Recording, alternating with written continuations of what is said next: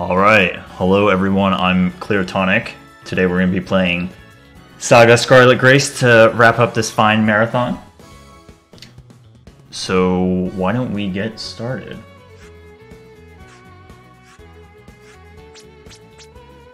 Really return to the title screen. Alright. We've got two things to say before we start this run. Well, three. One, SaGa 2020. Two, it's going to be a tumultuous ride through this game, all the way through the end. It's fairly tame for a bit, but the end stretch of this game is very, very rough. So we're going to do our best together, you and me. And then third, I have two 5-month-old kittens that are very rambunctious, so I may need to take a break if they start acting up. So, with that being started, I think we can. With that being said, I think we can get started. So in 3, 2, 1, go. All right. So we are playing Leonard's scenario. There's 4 scenarios. We open the game with a personality test that allows us to just put in random answers to random questions, and it will just randomly assign you, or not randomly, based on what questions you answer and ask, are asked, you'll get a character, but you can just cancel out of it. I tend to play games that have personality tests. So we just answer a few, and then no matter what it is, we're just going to choose Leonard. It's usually about 6 or 7 of them.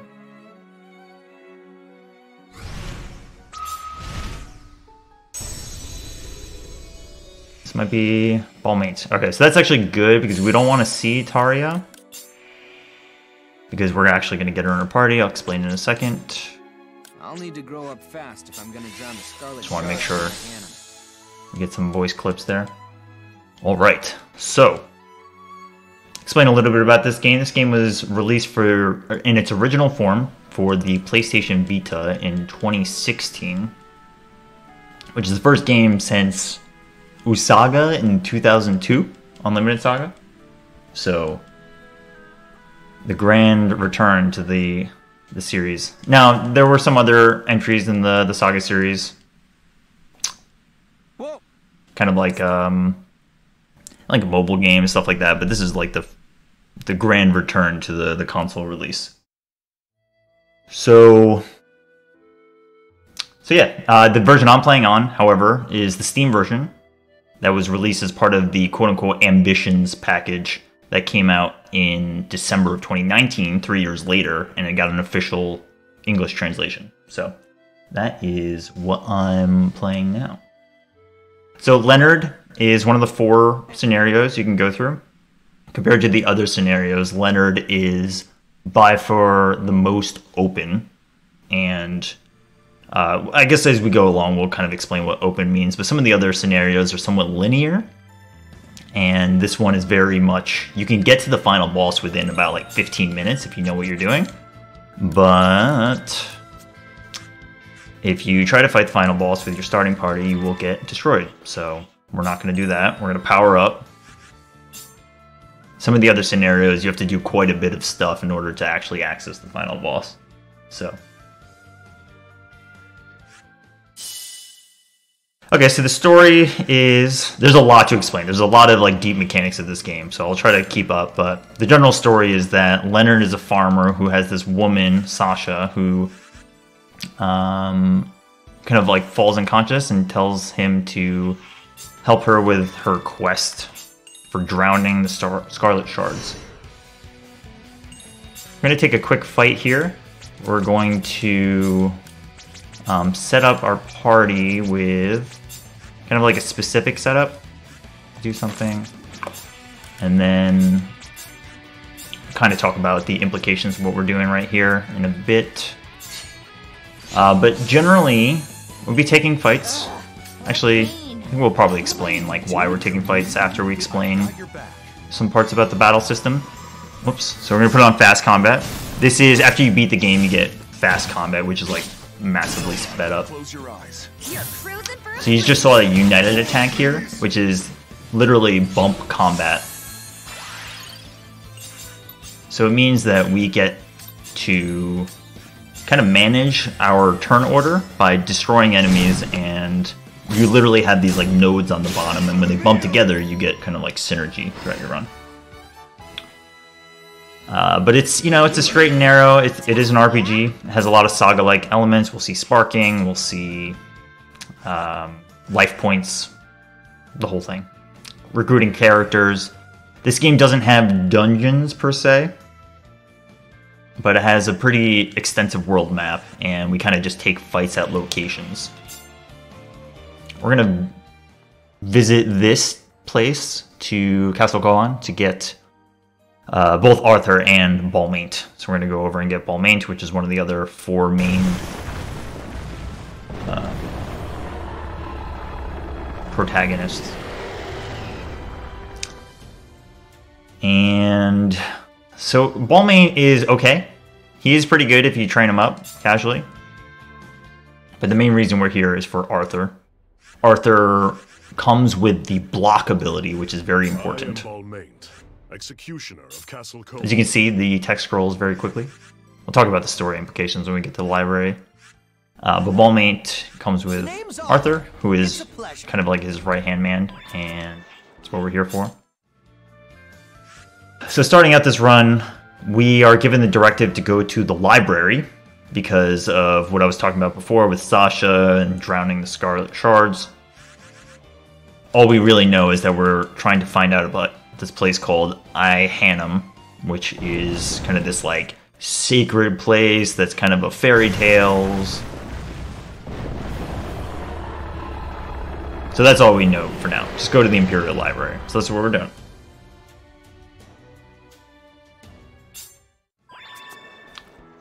So when we visit a town like that, we're actually just picking up a accessory or some kind of gift. So this kind of transitions quickly, but the idea is that we're going around and trying to pick up extra accessories, which we do use, all the ones we pick up, obviously. Okay, so this area is actually where the final stretch of the game takes place, but we need to unlock some other stuff elsewhere. There is full voice acting for every character in this game. And so you see all these like events happening. You can start to fight these and go down paths, but again, like the game is very, very open, so all we're really doing is doing the required story triggers and then everything that we specifically want to do to get to the end. So we come here, come to the library, they tell us basically go away, and that what you're looking for isn't here. But she does kind of like give you a hint where to go next, which is to the northeast boundary, and that's actually the last trigger we need in order to unlock the final stretch of the game. So we haven't really done too many fights yet, but we basically now have more access to the map than we did before. And we're going to start to go around and basically just power up our party. First order of business is to pick up a character called Chiago. Chiago is a very good character because he has a specific role. We'll talk about roles in a minute. But he has a role that allows him to do extra attack damage for the sake of his HP. Well, aren't you So just the unusual bunch? you can hear him there. So every character has a certain stat array, and those arrays are fixed and do not change for that character over the course of the game. No matter what you do, it's always the same for that character, right? So like Balmaint, for instance, is a big, strong guy, so he's kind of slow, but he's got good strength and he has good life points. That doesn't change ever. His weapon skills will change over time as he participates in battle. His HP will go up based on the number of battles he fights. And then finally, every character has unique roles, meaning that they are kind of like specific attributes to the character. So they're kind of like passives, or sometimes active. For the most part, passives that are like unique to that character. So every character kind of has their own unique flavor. So Arthur has shield block rate up, which is really good, and we'll talk about the implications on that. So we're going to take our first fight. We're going to do a bunch of switching around. Take you, Thiago, and we're going to get rid of Gabriel and put Balmain in for now. And the main thing is that we're going to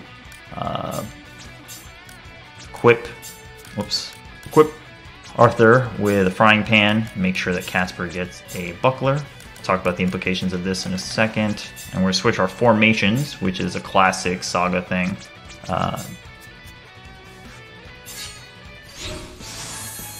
To momentum. To my world. Gotta be honest. Can we eat this?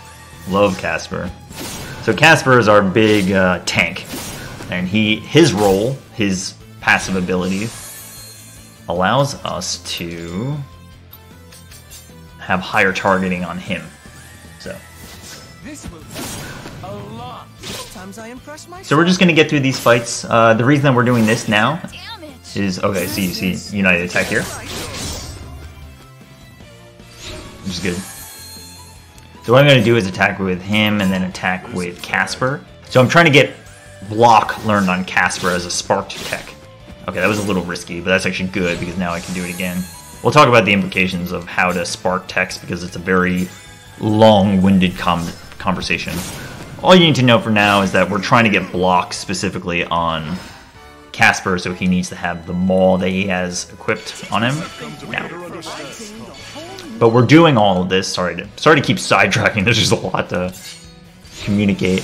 The reason why we're doing all of this is to unlock Elised, specific at this location, because Elised is a mage who comes with Call Lightning, which is extremely good, and we're going to use her for the rest of the game. Alright. So here we are, sparking a new tech. This one's a little early on Arthur. It would have been better to get him in the next boss fight, but no complaints. Yeah, we can do this. It's good. So every time you use a weapon in battle, you are powering up your weapon skill, and you're also getting closer to learning a new tech for that ability, or for that particular skill tree. So learning techs is a bit complicated, like I was saying before, but generally if you have a spear and you use spear techs, you'll chain into other techs. If you see question marks like this in a battle, it means that the enemy is taking a counter action. We can play this like this, okay? And every enemy has specific types of counterattacks, so you gotta be careful about which ones you do. We talk about counterattacks maybe later if it's relevant, but for the most part, it's not super prevalent in this run. Okay, so we make our way through this area. Oops, I'm actually just trying to get out of here. And then we're gonna come up here, talk to the Makulil Kali commander, then we come back here. Oh, I was running too fast. You're actually supposed to like sneak by to get in here. Sneaky. I'm not sneaky. Oh, sparking is called glimmers, which everybody, I'm speaking on behalf of everybody rejects. Okay. So now we're going to take our Scarlet Shard, whoops, and we're going to use it, which influences this location here. We're going to fight a battle, and this is all such that we make progress towards getting Elised. So we have to actually do a boss fight here. But with Thiago and our current party, we should be good. I'm supposed to have Axe on Lissa. I'm not totally sure how this happened, but it's all good. Gothic Axe back on her. Put her in front. And we're off. Okay, so the goal is to get Casper to learn block, but all we need to do in order for that to happen is for him to not take actions in battle and for somebody else to get targeted by a physical attack. So he just got double targeted, which means that he wasn't going to block, so... but if it's an ally, there's a chance. We were taking actions with him before, so that he had some internal meters start to build up, such that he was closer to sparking a new ability, but there's a point in which you need to have him stop doing any actions because that's the requirements for learning block. What do you think? This is the fifth flavor. We'll talk about battle rank in a little while. A lot of the mechanics in this game are very, very, you know, true to SaGa spirit, very hard to understand, and you really have to do your homework in order to figure out how the game handles things. A lot of people who play this game casually get confused by the whole easy, normal, hard system, which admittedly is not very clear. Alright. Well, one, we're jamming. Two, we're trying to target the enemies here that are not the boss. We try to target ones that are... yeah, we can do this.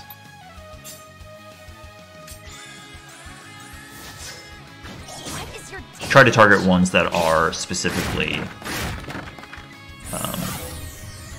taking actions and not defending. Alright, that was really good for Tiago. So this boss can use Feast. Hopefully it doesn't. Okay, so he does. But that's okay. So what we're going to do is try to snipe this guy before the boss takes an action. So it should be okay. Because if the spider... Okay, perfect. If the spider... Oh, nice. Sweet. That's good. So that's a stun. Feast didn't happen anyways. So now we can just beat this fight. This is actually an incredibly good fight. Let's be safe. So you see the star system here? This is called BP. And this is effectively like... Oh, this is fine. We're basically about to stop using ball mate, so vertical smash is fine. That was a really fast fight.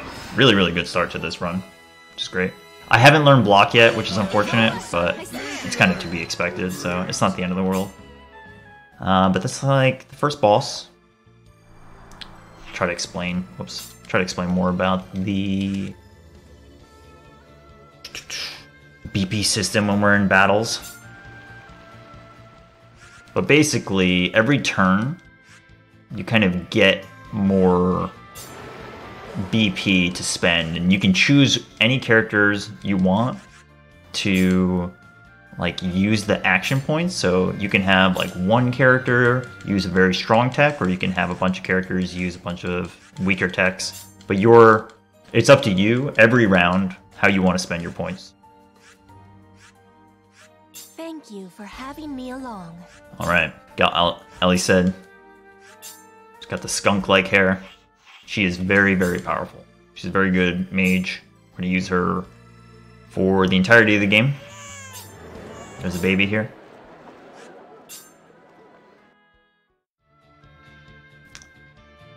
My 2 cents is that this port of this game was handled pretty well. They made a modern UI around it.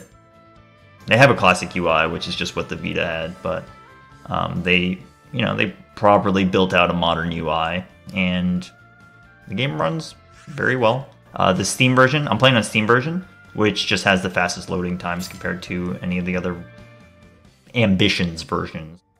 I don't know much about the Vita version, the original version. Also, talking about the Ambitions version, Ambitions is like the modern re-release that happened in December 2019 worldwide, and it basically is just kind of like they both ported the game to modern consoles and to Steam PC, but then they also added a lot of content. There's a lot of like post-game content, and they increased the amount of like weapons and armor and all that stuff pretty heavily. Alright, so we got Ellie said. We're gonna pick up Taria, who is another mage. She's one of the 4 protagonists as well. And she is good for a number of reasons. But the most important reason is that she learns a skill called Water Blast, which is magic, and we're gonna use it on the second form of the final boss. So she's important for that reason. And what we do to... So this is her. And what we do to get her is basically in this whole area we have to visit a bunch of places and learn about her and some of the things that are happening. So here, see Khan. Hello, Khan. Khan is Taria's like second-hand man when you play her quest. Okay, come over here. We just need to visit this place. We're gonna visit a beast den. This is important because this is the second thing we're doing in this area. We're gonna promise to get them a jellyfish and then come to Southgate. Talk to this guard. So we're done with the triggers before getting Taria. We're gonna do this, which is for a scene later. House, part of the killers. I think that's in Taria's scenario as well.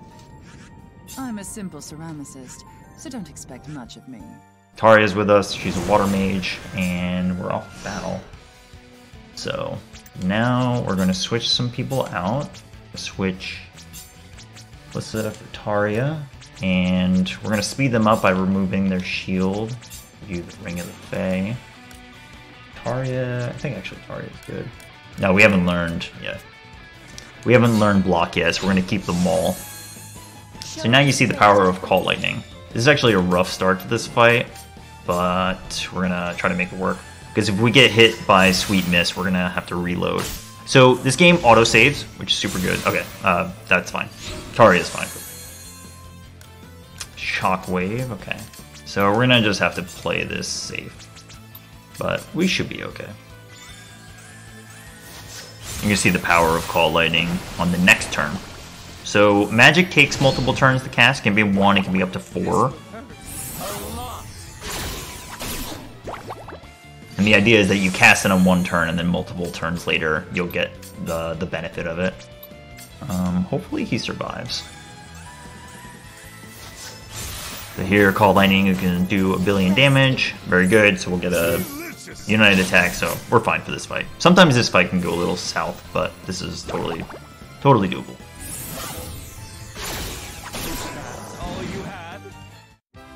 Okay, so there's a system called Flux, which is how the game rewards you for trying to level up your magic after battles. Oh wow, she learned it right away. It's the run. That usually takes a few. It's just a % chance of happening, so. It's your girl. Okay, so I'm going to hit lightning again, and we're going to primarily just defend. Yeah, we're going to defend you. So we're taking these 2 fights to get the jellyfish, which is going to be used for the boss fight that's coming next, just to access the boss fight. I'm actually not going to defend him. So I'm really hoping that Casper learns block. So he blocked instead, which is unfortunate. Doesn't look like it's gonna happen. So we're just gonna put it off. It's unfortunate because it would be very helpful for the next boss fight, but it is what it is. Actually, I'm going to use aim. So you'll notice quickly that our main damage dealers are Elised, who usually does Call Lightning. There's some other magic we'll use. And Chiago, who is our main spear damage dealer. Spear is single target for the most part, except for Reaper. But this aiming skill that he comes with is incredibly good. Like I was saying before, he comes with a ability, or he comes with a roll that boosts his attack for the sake of his max HP. Oh, on that bite there, I was really hoping to see block. No good. So I was trying to extend this an extra turn. It's a little dangerous now, but yeah, I mean we'll be like super safe here. I really wanted Casper to try to trigger. Oh well, never mind. Don't hit. Okay. It's all over the place, but it's fine. We made it through. And again, like the penalty for re-rolling fights is really not that much. You can, like many other SaGa games, you can kind of just yeah. I mean we're done. Let's do this. You can just reload. There's an autosave function, which is super good. Okay, so we got our jellyfish. Now we're going to fight Queen Moth over here, which is an optional fight, but you'll know why. So we say, don't tell me what to do immediately after getting the jellyfish for Queen Moth. And we're going to go straight into the fight. Casper is effectively useless unless he does trigger. This is a very hard fight. So we are going to do our best. Actually a pretty good start though. But there's a decent chance that we have to restart this fight. There's a bonus reward for doing this fight early. and it's very good. Alright, so seeing question marks like this on turn 2 is excellent because it basically just means that we get a free turn of casting time. You can actually do... Yeah, this is super early for her, but I think it's good. Let's just do it. So question marks, again, are counter moves or interrupts. Usually flamethrower happens now. Okay, so that's where this is. So we're going to, Ellie said, take the hit here. We're going to start to do some damage. And I'm only really worried about 2 hits on Arthur. Okay, he blocked it. Hopefully paralyze here. No, but we chose correctly. Oh, that's really unfortunate. Look how much HP it has. Yeah, and there goes our blocker, so this is gonna have to go pretty well from here in order for this to not blow up. So, yeah. Alright, we have to restart, it's fine. Oh, that's bad. Yeah, that's bad. He's living. Unfortunately, this flamethrower was going off. See, if I killed that flamethrower user before, everything would have been fine. But he had a sliver of HP, and... yeah. Okay, so that's fine. Show off what the restart system is in this game. So, everybody's LP will go down by 1, but we can just redo the fight. And technically, there's some bonus that you get when you restart like this, where your united attacks will actually do more damage every time that you restart in battle. That's basically it. Okay, question mark round 2 is really good. We can do the same thing actually that we did last time. This.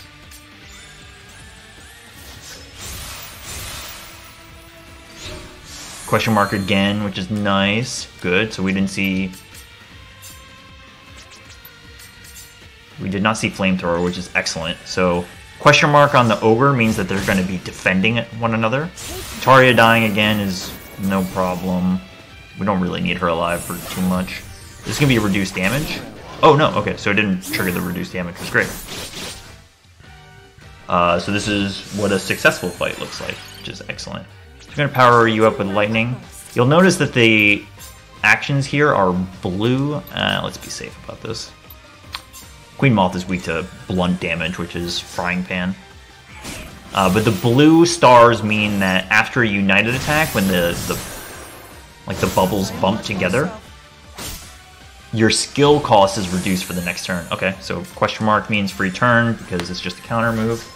So it means that our mages can get another go, and here we go. Just another lightning. So this is actually really good for round 2 of this fight. I didn't want to attack. Yeah, I still don't really want to, but here's what we're going to do. We're going to trigger a counterattack if it happens. And then if it does, then... oh, okay, it did. If it did, then the counter hit would hit Ellie said, and then Thiago would get his attack off. Right, so LP is life points. Oops. And when you get down to 0 life points in this game, it means that you're not able to use a character for... it changes, but it's about 6 to 8-ish engagements, meaning that you have to fight a whole bunch of battles before they can revive and be back in your party. Okay, so the reason we did that fight was for a weapon called the Twin Spikes, which is incredibly good for this part of the game, and it's pretty much the reason that we can get through any of this fast. So it's a 42 strength weapon compared to like I think it's like 11 on the weapon that comes with Thiago. So we're going to switch it on him immediately. No, it's 15, sorry.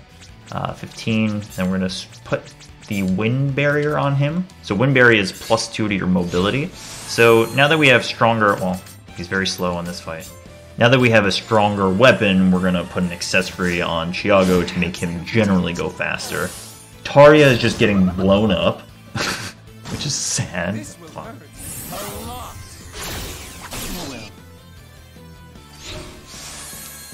But now you can see the power.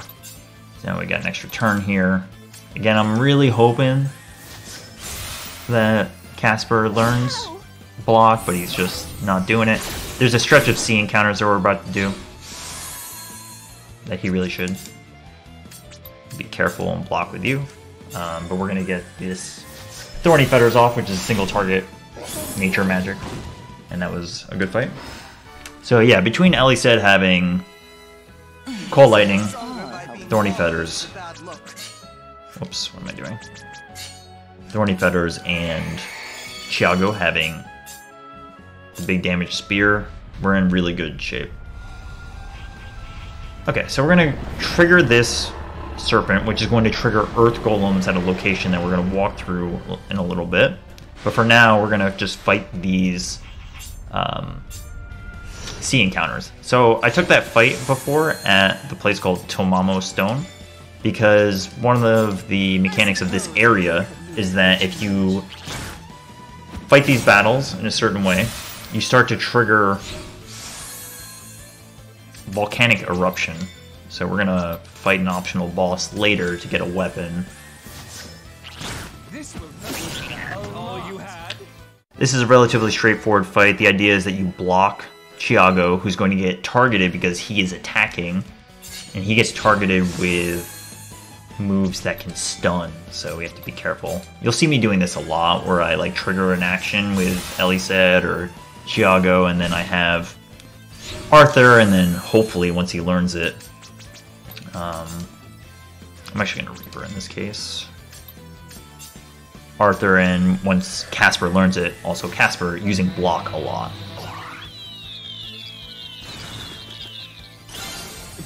Oh, that's really good. That's really, really good. Okay, so that's something we need to farm for later in the run, but we triggered it now, which is great. I'll explain that later. Just remember that we triggered a Venison early. We can do this. So she's about to get her lightning off, which is good. So, as a speed game, this game kind of shines in that how you go about every battle and trying to minimize both animation times and number of actions can really save a lot of time. So compared to something like Saga Frontier, where you're seeing, you know, like very specific menu, well, sorry, not menu, well, like menuing, but very specific movement on the maps to get around enemies. I mean, there really is not like any corollary in this game to that, but this game has a very wide array of like actions and decision making when you're in these fights to try to minimize how long it takes. So even if you see me stop to think for a second, it usually ends up saving time if you come up with the right decision about how to get through battles quickly. So right, so again, the whole reasoning here for all of this is that we are trying to erupt the volcano. But the second kind of like overarching reason for all of this is that we need to just get fights in order to power up. So I guess we can take a minute to talk about that as we clear these fights, which is largely just either Call Lightning and Reaper, depends on the fight. That was unfortunate that C didn't die. There you go. Okay, good fight. So when you take actions in battle, you are generally getting the strength of whatever action you are using up. So for instance, Thiago uses spear a lot, so his spear skill is going to go up. It's like pretty simple, right? There's a very complex system about how the game rewards you skill points based on the relative internal level of your party versus the enemy parties. I would say for this run, it's not super relevant. You can assume for pretty much every fight that our internal level that is not communicated to the player, classic Saga, is the same as the enemies, with the exception of the final boss, which is a big exception. So, you know, you take actions in battle, and you generally try to power up.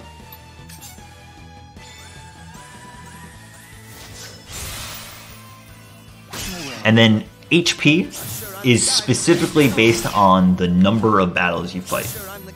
So you just do a raw number of battles. It doesn't matter where they are. It doesn't matter like the quality of them. They can be easy. They can be hard. Just raw number of battles is what's going to correlate to your HP. HP is rewarded to you randomly.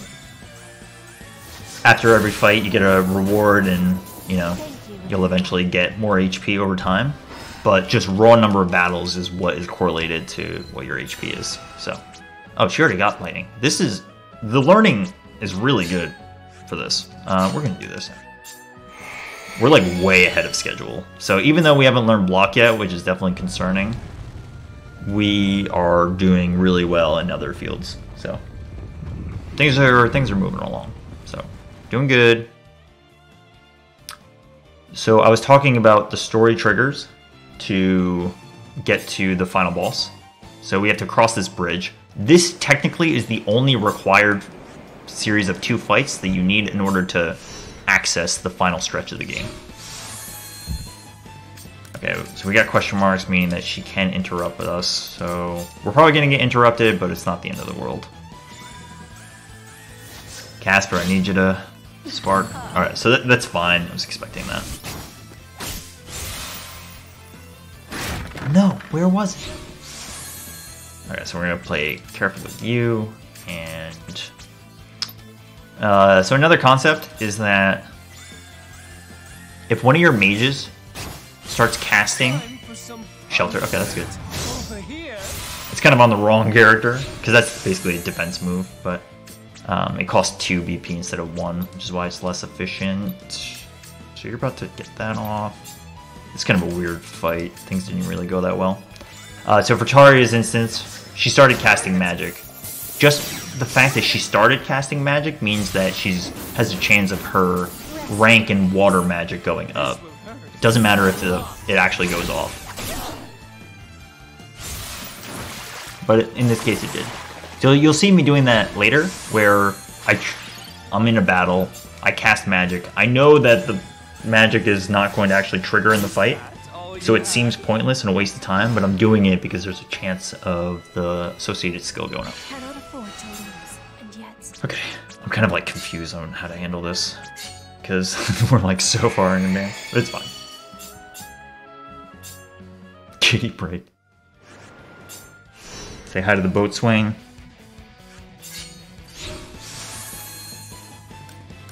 Alright, so we got Bone Crusher, meaning that we're going to hopefully snipe A. No. No protect from you and no snipe. That's okay. Just gonna go along. Alright, so we're getting a whole bunch of actions here, so I'm actually going to... Yeah, I'm kind of fumbling, honestly. Got some weird situations already. I really want block to happen. There it is. Sometimes you just gotta ask the game. Alright, that's really good. Really good. Needed that to happen. There's a few more sparks that we need to have happen, but we're definitely on what they say, on pace. So this is great. Now we can have 2 defenders in battle. Probably should have used him to defend on this turn, but it's fine. And we get aim on this turn, clear this guy out. Boom. Boom. Excellent. Okay. Big HP gains.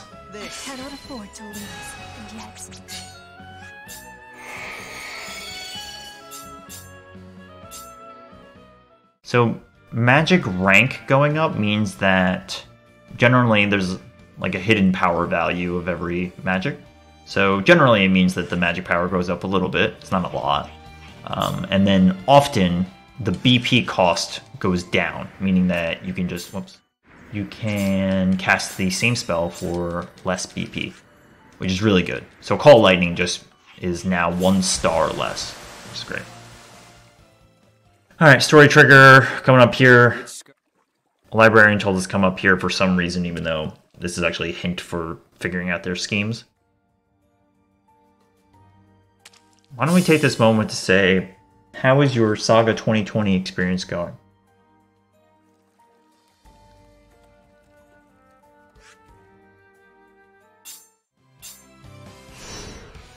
Mine's great. Chilling all day. Spirituals? Watching some SaGa. Let's proceed with caution.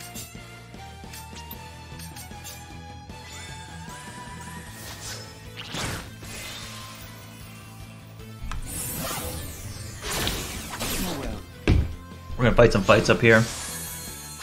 So again, we're just kind of fighting fights for the sake of getting our rank up. Happens to be that you see all 5 of the elements in this game have their own little easy fight area. So that basically being able to clear out easy fights is very, very good if you can do them quickly, which is exactly what this whole area is. So we do all of this up here.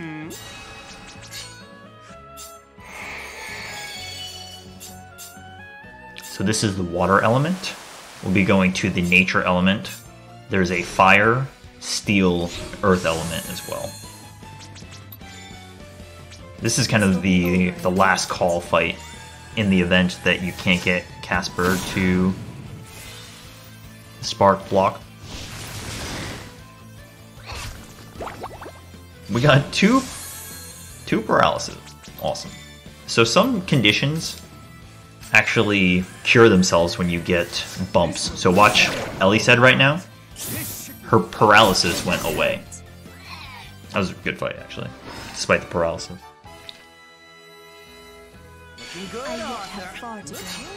Yet far to go. Boom. So we already got our 3 rank ups that we need. Oh, sorry. That's not true. I need to do Water Blast. I was getting that confused because I usually don't have rank 1 for Poisonous Mist. So we're almost there, but there's going to be no issues getting there. Spirituals? So like for instance, I'm using only 4 out of the 5 BP per turn, but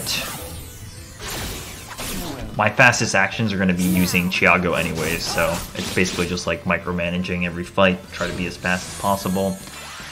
In this case, I'm going to use aiming, even though it is a slower animation than just using Pierce, which would kill the enemy. I'm using aiming because I'm specifically trying to get its rank up so that its BP cost goes down by 1, which is what happens at rank 1. So there are times where I'm like, quote unquote, being inefficient, but it's for the sake of later being more efficient. Okay, so we got 2 more fights up in this area. Again, all these fights are super easy, but they are very good for building up our internal stats. Spirituals?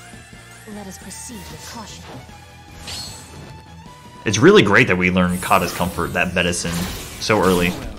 It's like really, really good. Now.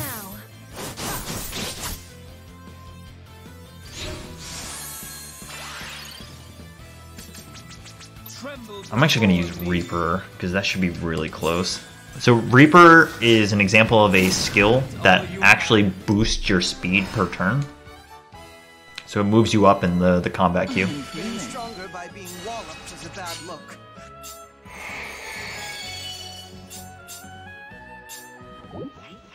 Gloop. Alright, so we're on our 5th here. We should be seeing rank up on either aiming or Reaper soon. The way you rank up an ability is simply to use it a lot for everything that's not magic. Not sure I'm the guy for this.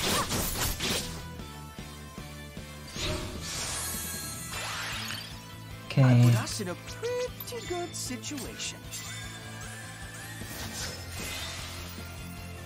Was that all you had? Alright. So we're done up here. I might have put on a pound or 3. Or 3.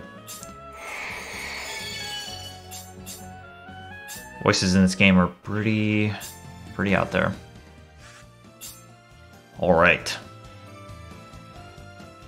So now, we picked up a character called Tissy Sack before, which we're going to use her temporarily now. Oh, sorry, we have a fight to do.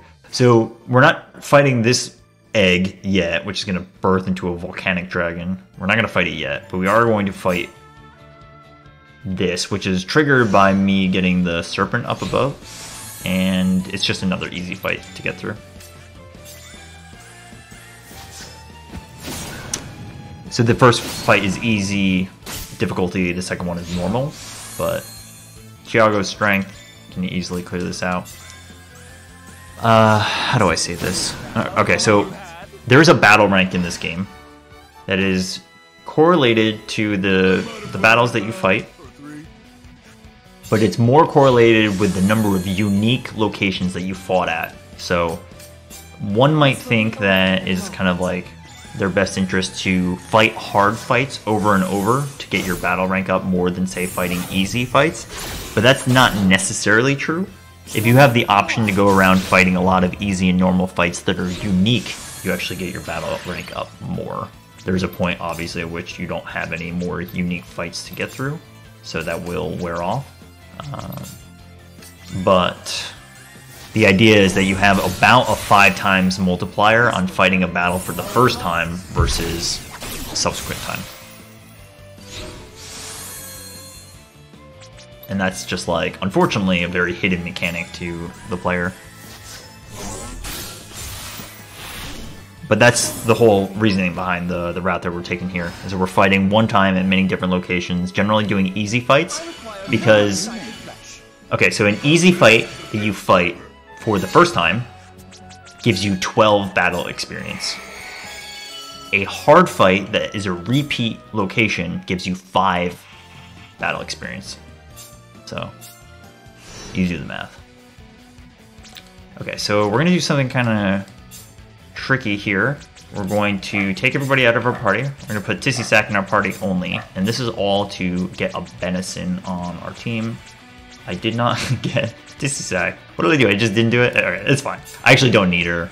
I just blanked, I guess. But I went to the location where she is. Alright, whatever. It's fine. We can use Chiago. It's just a little bit more dangerous. So we're going to specifically put Free-For-All on. And the idea is that I'm just going to soak hits, and if I take a strong enough hit, then a Benison will trigger. And the Benison triggering is going to stick to the formation that I have on now, which is called Free-For-All.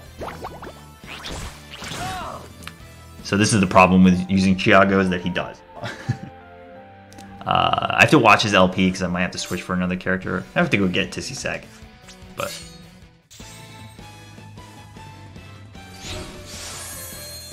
You bore me. Also, specifically me taking an action means that my defenses aren't up. Alright, so I'm gonna kill the frog here, and we're just gonna try to get the snake to do enough damage. So it's specifically like after every action, there's just a % chance. This is one of the few % chances in the game that I don't know what the % chance is, but there's a % chance of getting the Kata's Comfort, which is tied to this location assigned to our current formation, which is called Free-For-All. I didn't talk about formations yet, and I guess because we didn't have any Romancing Saga stuff today, that you probably don't even know what formations are. Oh, no, what am I talking about? No, I'm not sure how relevant they are in Saga Frontier. Maybe I wasn't paying attention enough. They're probably pretty relevant. Anyways, the point is that formations are mostly unique in this game to the effect of how you regenerate BP per turn. So the formation, there it is. Okay, so we got third try is actually pretty good.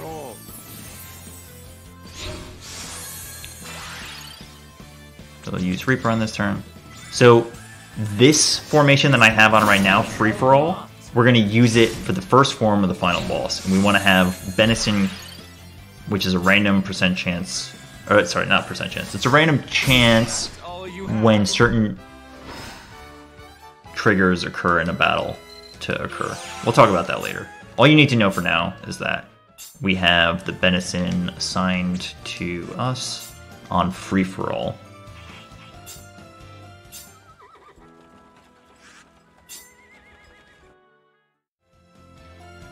Okay, we're going to take the bird fight.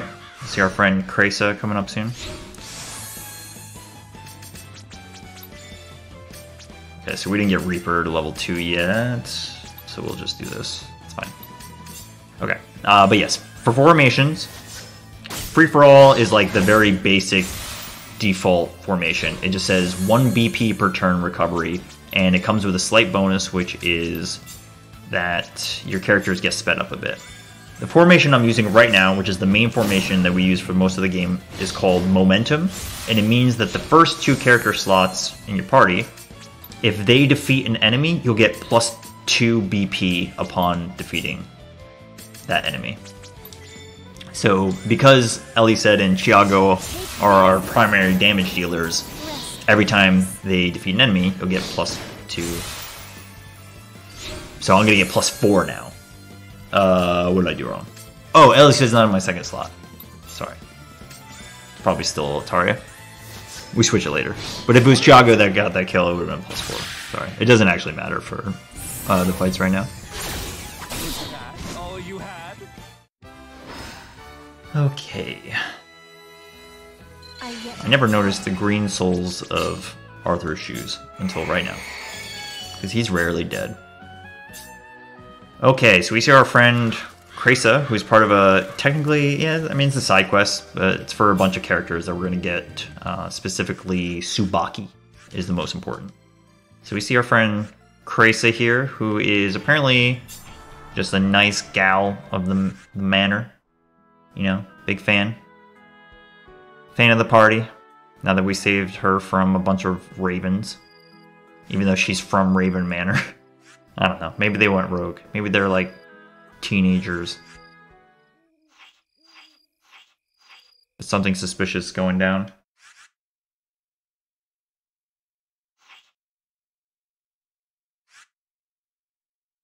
Trying to think. Pretty much like everything is going pretty well in this round so far. No problem. We got blocked a little late, but it really wasn't a problem. Okay, so we talked to her, then we talked to this guy, who is apparently like very suspect about what she's up to. And we go back to her, and she's like, okay, help me out. Help me to help you. I need you to get some chipstones for me from this location, the vent. So we need to fight this battle here. We're gonna do Call Lightning on turn 1. And defend him.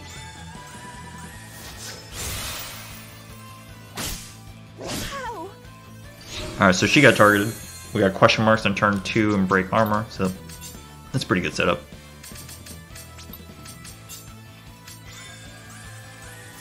So question marks again, counterattacks. It's generally economy efficient for us if they do a counterattack, because I know every counterattack in the game on the enemies that are relevant to the speedrun. So it means that I can generally work around them, and that knowledge is very helpful. I'll say this about this run. It's a very complicated run. It's very not easy to get into. I'm pretty much the only Western runner of this game currently. And it's probably a combination of this game not being super popular, but it's also that this game is extremely complicated under the hood, and it takes a lot of knowledge about how mechanics work in order to get through it fast. I guess I didn't really talk about this before, but I'm doing a pretty, I mean, quote-unquote safe, marathon safe run where the final boss is just ridiculous. As marathon safe-ish as that can be without wasting a billion years. What am I doing? But the true any percent run is similar to this. Oh, I chose the wrong action. Oh, it's fine. It is a pleasure. Talk to Tsubaki, very important. But the any percent run is very similar to this. It basically just cuts out a lot of quote-unquote fluff of preparing your party. Basically everything related to Kresa here, all the way down through getting Archwitch, which is what we're off to do now, is effectively cut out. They go straight to the grind, they change a bunch of things, and it's a much more strict, very reset heavy for the entirety of the run kind of run. So I think a lot of what we're doing will gel together when we get to the final boss, because you'll see all of the fruits of our labor start to come together.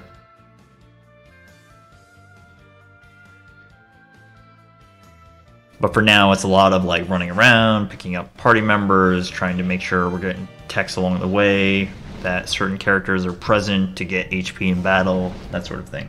There's a grind segment that's going to be coming up, which we'll kind of take a beat, talk about why we're bringing certain party members to the final boss and what the stats need to be and all that. But for now, we're just kind of doing play-by-play of what we're actively doing. We're coming down here to have Ogniana join our party. Ogniana is purely a backup axe user that we're going to use for the final form of the final boss, Hopefully we don't use her, but we're going to prepare her as if we do need to use her. And we'll talk about that wonderful set of circumstances once we get there.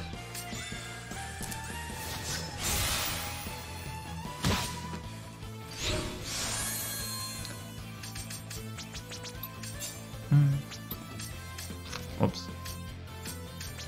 Wrong character. Okay. I gotta be careful on Arthur's life points because he's at 1 life point, and if he dies, then he's going to be out of battle for a while. I have a item called the Emperor's Salve. Oh, good. Okay, so we need to get this spark, which was just gonna happen over time, but we got it, which is good. This should be leveling up like soon, if not right now. Not right now. Like the little like orbs on her head. Pleasure's mine it is. Alright, so she's queen of the bandit kingdom. So we come over here. We're gonna get a bandit or a ring of thievery? Yeah. Oops.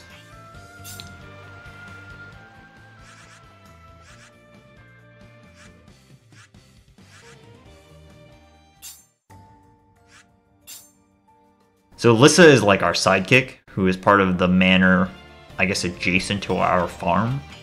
But she's like clearly Leonard's love interest, even though he's very aloof. He just cares about farming, dude. Girls, like whatever. It's all about the big farming.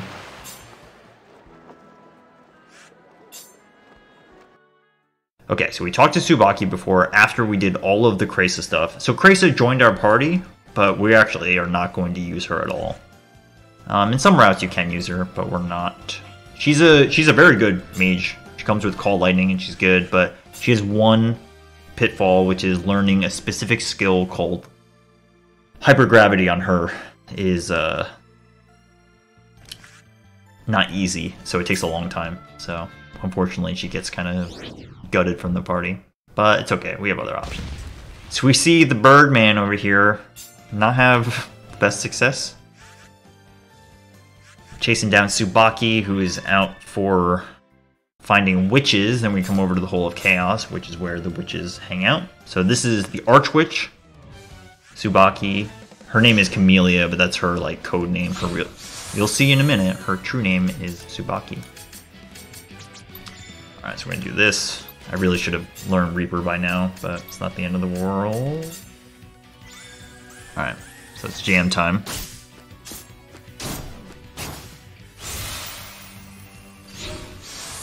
So it's not really clear why we're fighting. I think there's just like general confusion in the air. So we end up fighting her, even though she's not really like a threat to us. We're not the witch. Nice. I'm gonna hurl. So Call Lightning is very important in this fight. Spiral Charge is generally just a fast... Oh goodness, we're gonna hit by this. Okay, this is an odd situation, let's say. Nah. Okay. Sorry. A little slow. I really don't want Arthur to die. There's a bunch of implications here. I didn't want you to die either. Okay, fine. It's okay.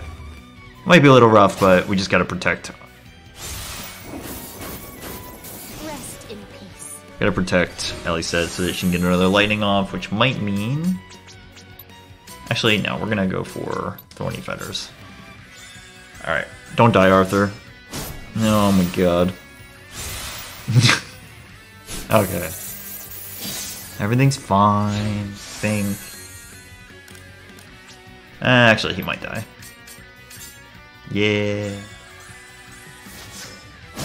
He's dead. Okay, so I need to check whether or not the Emperor Salve is going to revive him, or else I'm going to have to reload the save. That fight was treacherous. I'm improving. My pants are gonna I yet split have here. far to go. Love that Casper energy.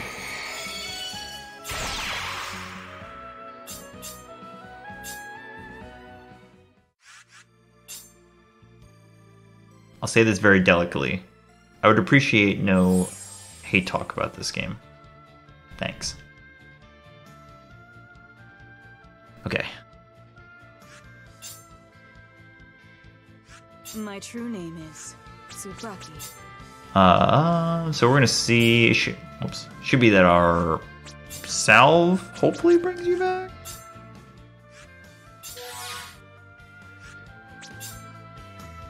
He's back. Okay, we're fine. I'd never been in that situation before, but it's never really a problem. Cool. So we got 2 question marks. We're gonna do this series of fights. So Tsubaki just joined us. Her true name is Tsubaki, as you just heard.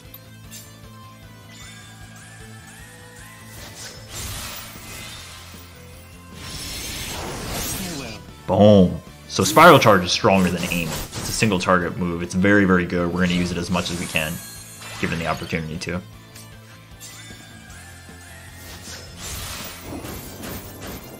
Thank you, everyone.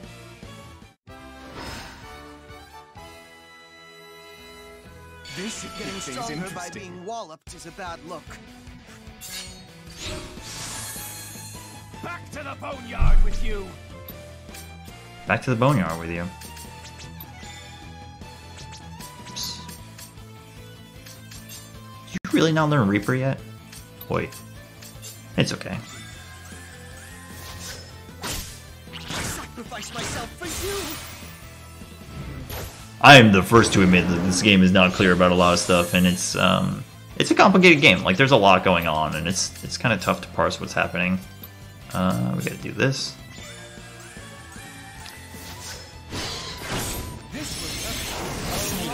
Big brain. Okay, here we go. So really hoping that you didn't get targeted, which is great.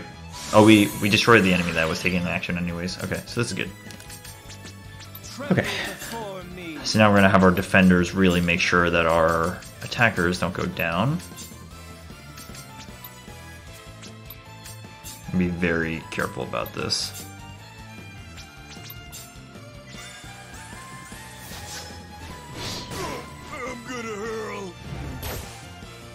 Alright, they did their job. They protected. So this should go pretty well from here.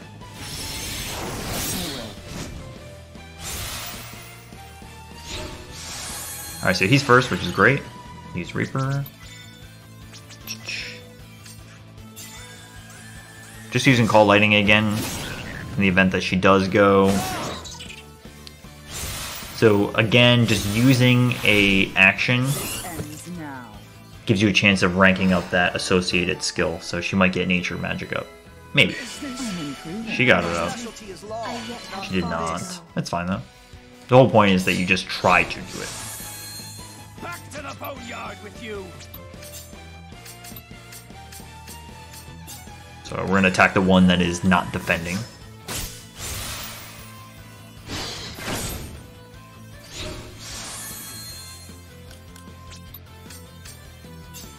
We're going to do this. Well, no, I can't do that. What did you defend against? Whoops, okay. This will hurt a lot. It's doing pretty good. Really made to make sure that she is guarded. We should be seeing Reaper level up, hopefully here. Nope. I just really never used Reaper, huh? Rest in peace. Oh, that's an unfortunate. Did that hurt? Oh, that's great. So the enemy got a united attack, but we were able to outspeed it. Oh, we can do Reaper here, which is great.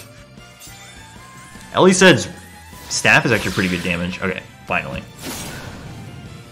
So it might be enough. It is not enough. It's gonna hurl. We should do this. Okay, so this is the last of the 3 fights here. Then we're gonna fight Archwitch, who's gonna join our party after we fight her. I cannot afford to lose, and yet. Okay, yeah, we're good. Pretty much good. We're just good.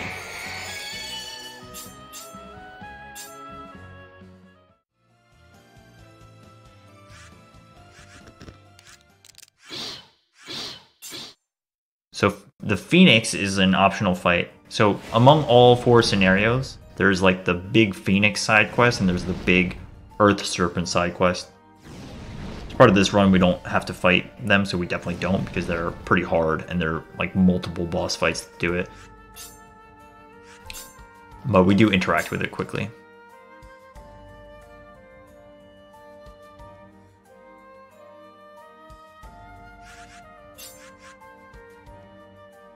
Okay, now it's time to fight Archwitch. So this fight is a little rough. You just have to play it carefully. Look upon me and despair. Despair. So now that Call Lightning is rank 1 and Reaper is rank 1, it means that we can use both on the same starting turn to a fight, which is really good. It means that usually on turn 2, we switch to either doing Reaper and 2 times defend, or aiming or spiral charge and 1 defend. We just have to pay attention to what Archwitch is up to in this fight, because she can cast Churning Earth, which is going to take her a bunch of turns to get off as a spell, but makes her pretty dangerous. Alright, in this case, people are poisoned, so I'm going to play this safe. Lightning's going to go off. I really should have used the aim, but it's fine. Big United Attack, all 5. So United Attacks do get rid of some status effects, but unfortunately they do not get rid of Poison. And Poison is devastating. Anybody who's played this game casually,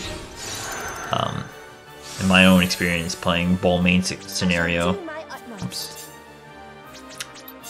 Poison is a devastating status effect.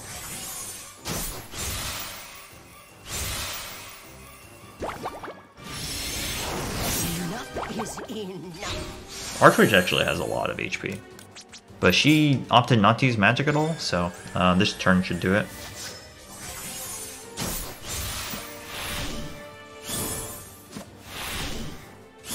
Perhaps I overdid. Oh, nice. Well, not nice. Taria has died a lot. Okay, so Archwitch joins our party, and she's actually pretty valuable. She has a very high intelligence stat, and she's going to learn hypergravity for us, hopefully. There's a chance she doesn't learn it, but we're going to try to get it on her. I should be using this. Yeah. For a witch, age is nothing. Okay, so we are done recruiting enemies, and we are going to effectively start our grind. So we're going to fight this battle here quickly. If I didn't have Kata's Comfort on Momentum Venison, then I would take the opportunity here to grind it out, but thankfully we already got it, so it's cool.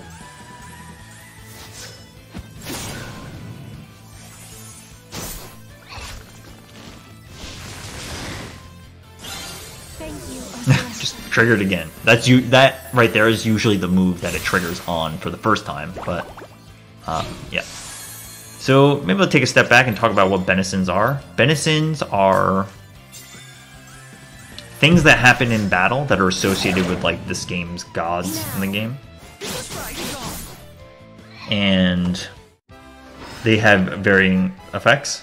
Based on the location that you are fighting at, you have a chance of triggering a Benison, and that Benison will get assigned to whatever formation you currently have. And that's just for the rest of the game. So here, around this area, you'll get Kata's Comfort, which is just straight HP heal, which is really, really valuable. What am I doing? So we're going to put Elizabeth in the party. We're going to swap out Elised for a while. We're going to put Archwitch in. Archwitch is going to get the Transitory Staff, and we're going to specifically try to make Lissa as slow as possible. So we put the Harmonium on her. And the Protective Suit, which is going to make her mobility theoretically go down. The problem is that she is very fast inherently, so even still, like, she'll go early in the fight. So I'm going to sit here and grind this area a lot, and we'll talk about why we need to do that in a little bit. But for now, I want to finish talking about Benisons. Okay, well, okay, great. So I was expecting that to happen on the next fight, but it happened here. She had a 50-50 shot of learning Vertical Smash or Maim, and she learned Maim, which is great. So we can continue. If she learned Vertical Smash, we'd have to restart. We'd have to reload. That's good. 47. Whoa.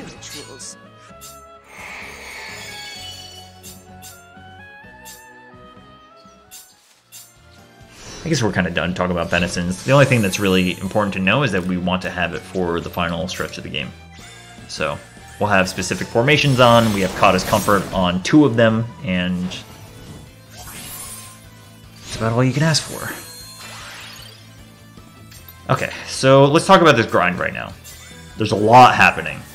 Like I said before, we are generally trying to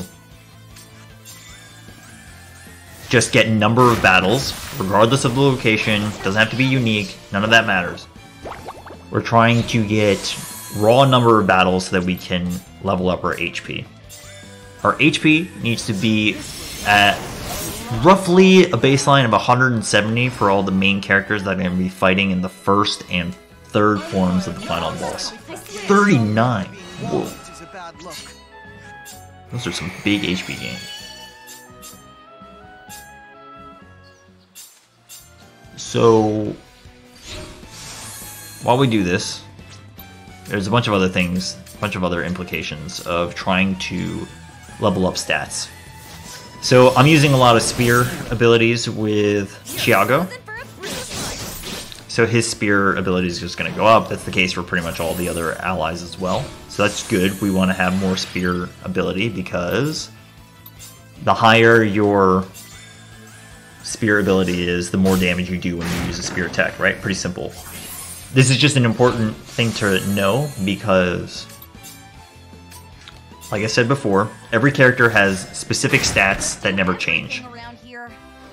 So if you can't change their stats, how do you get better? You either get better weapons or you get better proficiency with those weapons in terms of skill points. So that's how you get stronger in this game.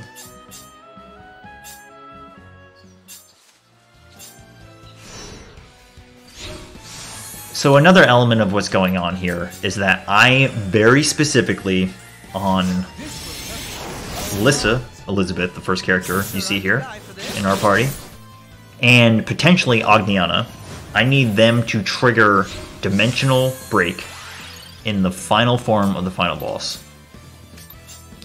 What I'm doing is taking actions over and over.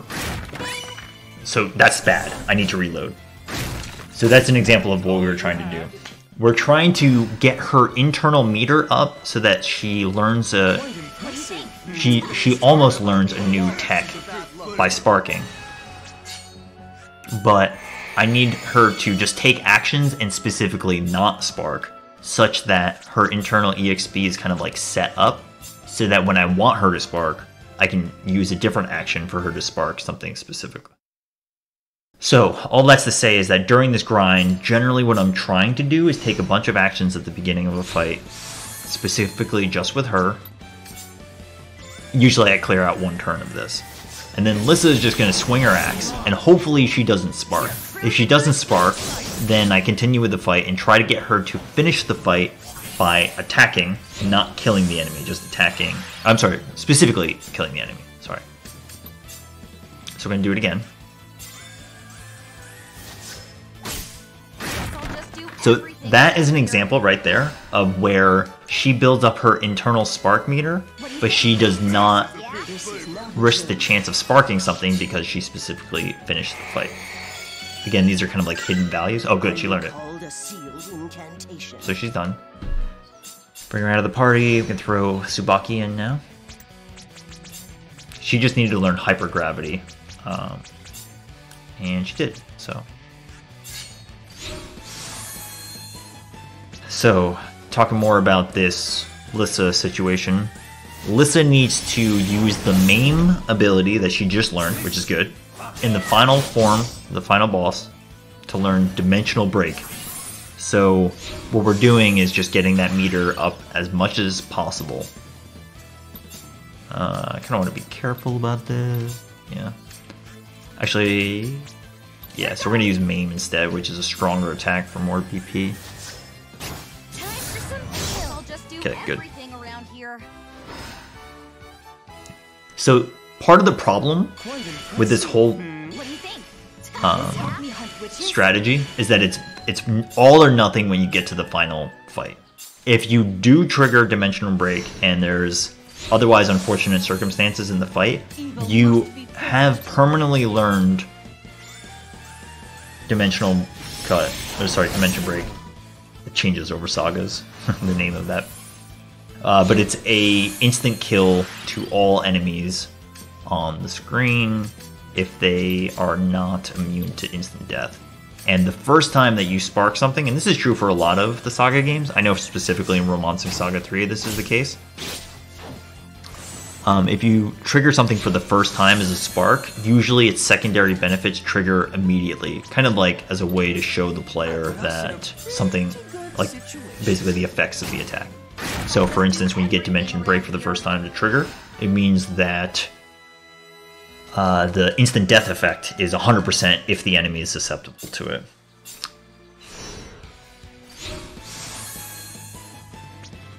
But it's risky for the final stretch of the game because, one, we need to spark it, which is not guaranteed, but we're doing our best to have the best percent chance of that happening.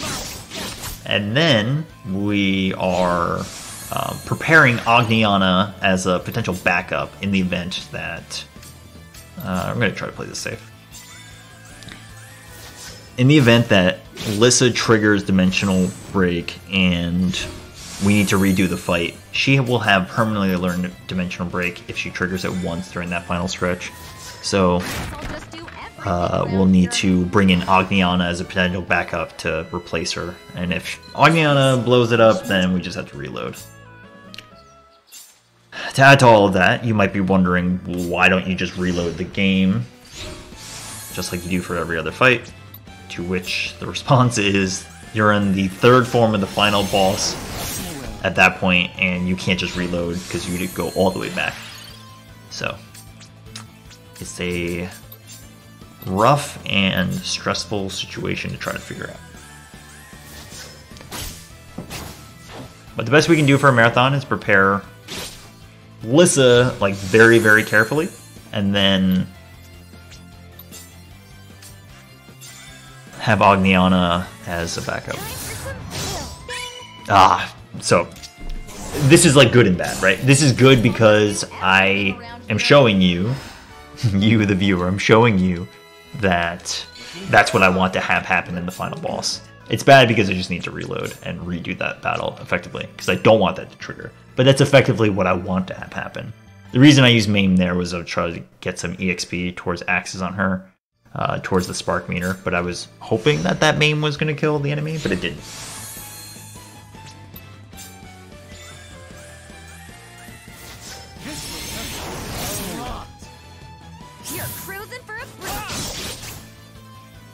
Yes, so Firebringer is an incredibly hard fight for a bunch of reasons. So I'm going to take an action with Tsubaki this turn and then hopefully avoid the scenario that happened last turn, or last fight, where Lissa is able to kill on this hit. But yes, so I was talking about party rank. It's a hidden value, but you can generally associate your character's max skill. So you just saw that Chiago got to level 8 on spears. Rough estimation is that that's basically what our party level is around level 8. There's a way to check internally, but for this run it's not super important.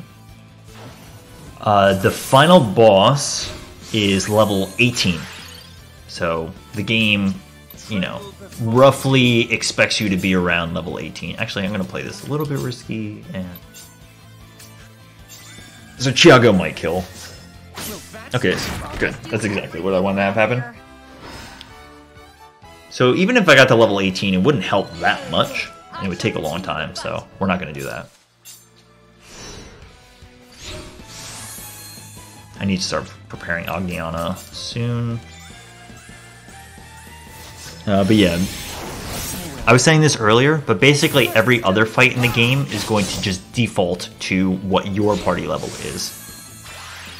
But some of them have hard floors for which Here goes. Firebringer. Time for some chill. I'll just do everything around Firebringer here. is level 18. Interestingly, in the PS Vita version, he is level 12. I shall continue the fight. Puppy in the way. That is no puppy, that is a sea demon. Okay, I am swapping out you. I'm gonna check their techs before we finish this grind later. But for now, we're just gonna trudge on. When I say check, I'm just gonna go in and make sure that Dimension Break will trigger somewhat reliably on both of these. Both Lissa and Ogniana. Okay, so we ranked up, we needed to do that. That was another thing I didn't talk about. I need to make sure that aiming and spiral charge is leveled up on you. So she comes with maim, which is really good. I should be doing this. Yeah. So Ogniana comes with maim, which was one of the first two skills that I needed to get. So same thing with Ogniana that I was just doing with Lissa. I'm going to take a lot of actions. Specifically, no, we're going to end the fight because Conjuration's coming, which is going to spawn another enemy. Specifically with Ogniana, she just started out, so she can swing her axe a bunch of time and she's not going to spark, and then she's going to get closer to being able to spark. I shall end all wishes. Let's check out our HP levels. Jago has no HP, so we definitely need to keep going. Oops. Casper needs about 15 more HP. Jago needs like 40 HP, so this grind does take a little bit of time, but I guess what's quote-unquote interesting is that there's just like a lot of things that need to come together before we're done with this grind. It's not just like straight EXP grind. There's a lot of moving parts about me setting things up correctly. So I'm trying to get HP up on some characters, but I also need to swap in Elised one more time to get some more levels on her, or sorry, just general HP for her as well. So, and again, like even the fastest any percent of this game has a grind section because you absolutely need to get your party ready for the final boss. So it's not even like this is some sort of, you know, super marathon safe setup. It really is pretty much required. Now what I'm doing here is a little bit more than like a standard any percent grind for sure, but not that much more. Ooh, okay, so that could have triggered it. Let's finish him off real now. Can you go for, yeah, perfect. So that's showing off how maim is a speed ability that allows you to bump your way up. So I was able to outspeed the enemy on that turn, which is good. 10 HP is okay, but we're gonna keep going. So thankfully, even though he just got HP up, it's not like sparking attack where it's like he's gonna have a lower percent chance of getting HP up. He has the same percent chance of getting HP up again. Again, it's just all correlated to number of battles fought. So perfect.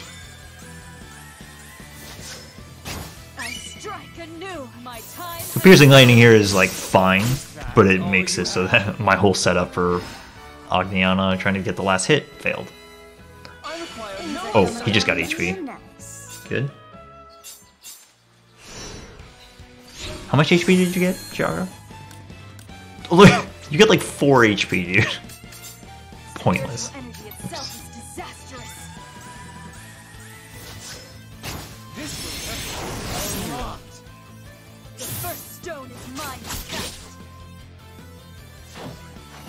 But we're getting close, honestly, like, it's not too far. Ogniana, I don't need to prepare her all the way. I mean, ideally I do, towards getting Dimension Break, but close is good enough. I really hope I don't have to use Ogniana, but to me, like, all this stuff right now of grinding is still not a waste of time because I still need to get stuff up. So it's just, we alter the way that we fight some of these battles a little bit. How are we doing? Do you get HP? Alright, so he did get some more HP. Ideally, he has a bit more. Casper has 166 right now, which is good. 170 is like really what we'd hope for. We still got a little bit to go. Okay. So we're gonna get hit by Poisonous Mist, but it's fine. So I try to do this setup so that Ognion is the one to get the final hit. Unless you Spark Attack and ruin my plans, Arthur. Everyone's just blowing it up. Things are coming along real nice.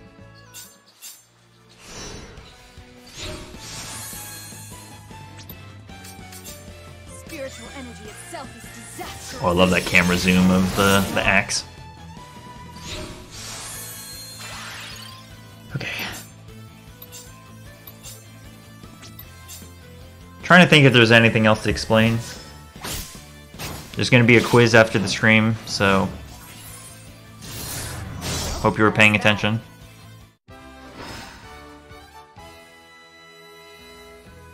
Ooh, 11 HP. 10 HP, okay. Now we're in business. Okay, I think we're going to take him out of the party, put Aliside in for a bit.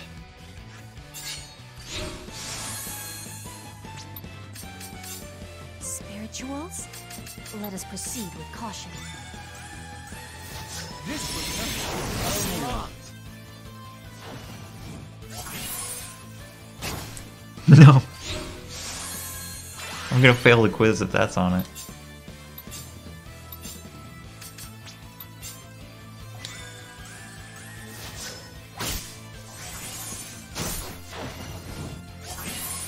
Don't do it, Tsubaki. Nice. That's that.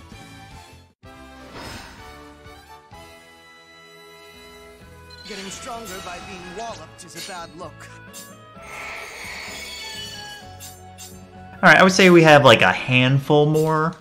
We're getting there. We're definitely getting there. Spirituals? And believe me, when we get to the final stretch of the game, you'll be happy that we did this preparation, because this game is, or sorry, this route and run in general is very tame for most of it. There's a few like hardish fights, like the Queen Moth fight's a little tumultuous, but nothing is really that bad. And then you get to the Firebringer fight, and everything is the game is changed. That's that. Yes, we discussed it a little bit before, but Firebringer's rank is 18 versus our roughly level 9 rank right now.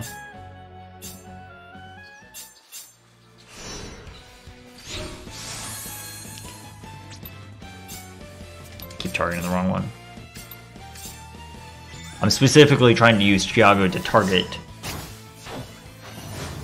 the one before the enemy that's like just about to take an action to cancel their action. Okay, that was good. That was a good united attack. Here it comes. Man, Ognion has a ton of HP. Wish Chiago had that HP. That's that. Oh, I see. Yes, it goes way, way higher. So, Firebringer Prime, which is like the quote-unquote true final boss if you basically do all the side quests in the game related to Scarlet Shards, is, I think it's like 48 or something, so it goes way up. Spirituals? Let us proceed with caution. This will help a lot. But 18 is the minimum. But the idea is that it generally happening here. Okay. Alright, we're gonna play this a little risky. This Tree Cleaver may not actually kill.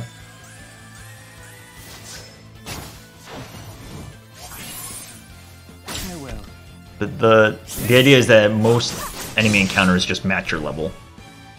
So if I was level 20, Firebringer would be level 20. But if I'm level 10, then Firebringer is going to be level 18, because that's its minimum. This should keep things Feeling pretty interesting. hungry over Looking here. good, Arthur. Very good. Okay, this is good. You know what? I think let's get Hypergravity to level 1. We just did, so we're going to just test out. This is a marathon, so we're going to be like very careful about it. I'm going to test out on Ogniana that Hopefully Dimension Break triggers here. It's not a flat % chance, so there is a % chance that it would fail if we go when we bring her to the final boss, but the fact that it triggered there is good. And I already know that Lissa can trigger it, so I would say that we're good to proceed. So we're done grinding. I need to reload the save here, which is fine.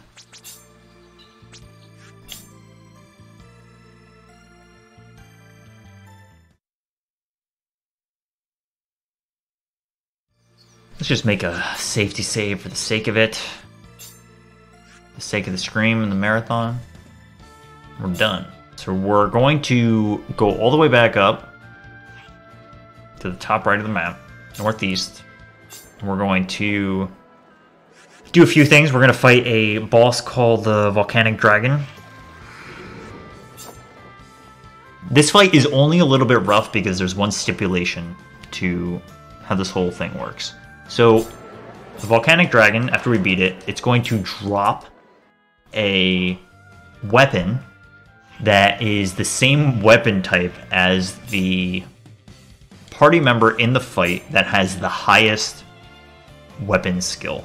I know that's a mouthful, but basically we want to get a weapon for Tsubaki, so we're going to need to make sure that she is specifically the strongest weapon skill in the party, which is a really weird requirement, but basically it means that some of our party members are not eligible for the fight, which almost definitely is Giago. There's actually quite a few of these. All right, so we can bring Elisab, which is great. Cannot bring any of these three. And a large portion of these are just going to be kind of useless characters. So actually we can bring him, which is good. We're gonna do this. This is kind of like a one-time setup for this team. But the idea is that she is... Oh, I can't bring her. What am I doing? Oh, we can bring her, though. Cool. I don't want her taking actions, though, so she's kind of a dead character. Yeah. But you see that she's level 8, so this team is eligible.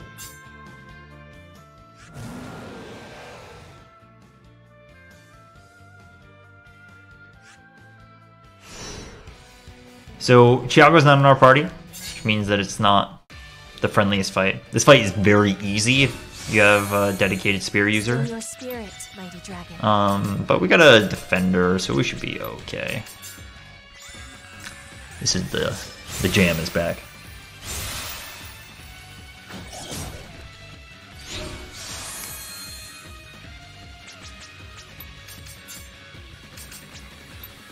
Gotta really make sure that this call lightning goes off.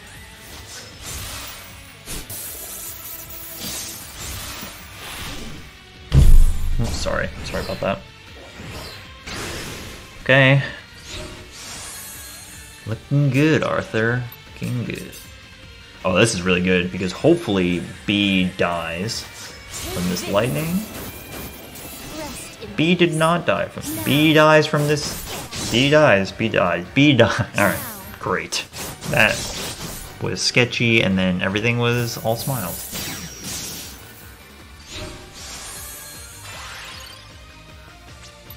Okay. We can do water ball.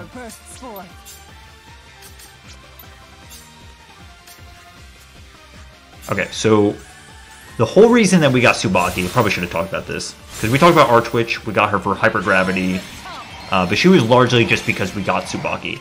We got Tsubaki so that we can use that move that you just saw there, which is called Golden Note. When enemies are casting a spell, there's a number associated with how many turns it's going to take for them to go off the spell. Like right now you see 1 and 1. It means that on this turn it's going to go off. Golden Note is an ability that allows you to extend the enemy's magic casting. It has an 80% chance of success and is very, very powerful. Okay, good. Oh, 27. Whoa, he's got like 200 HP now. That's really good.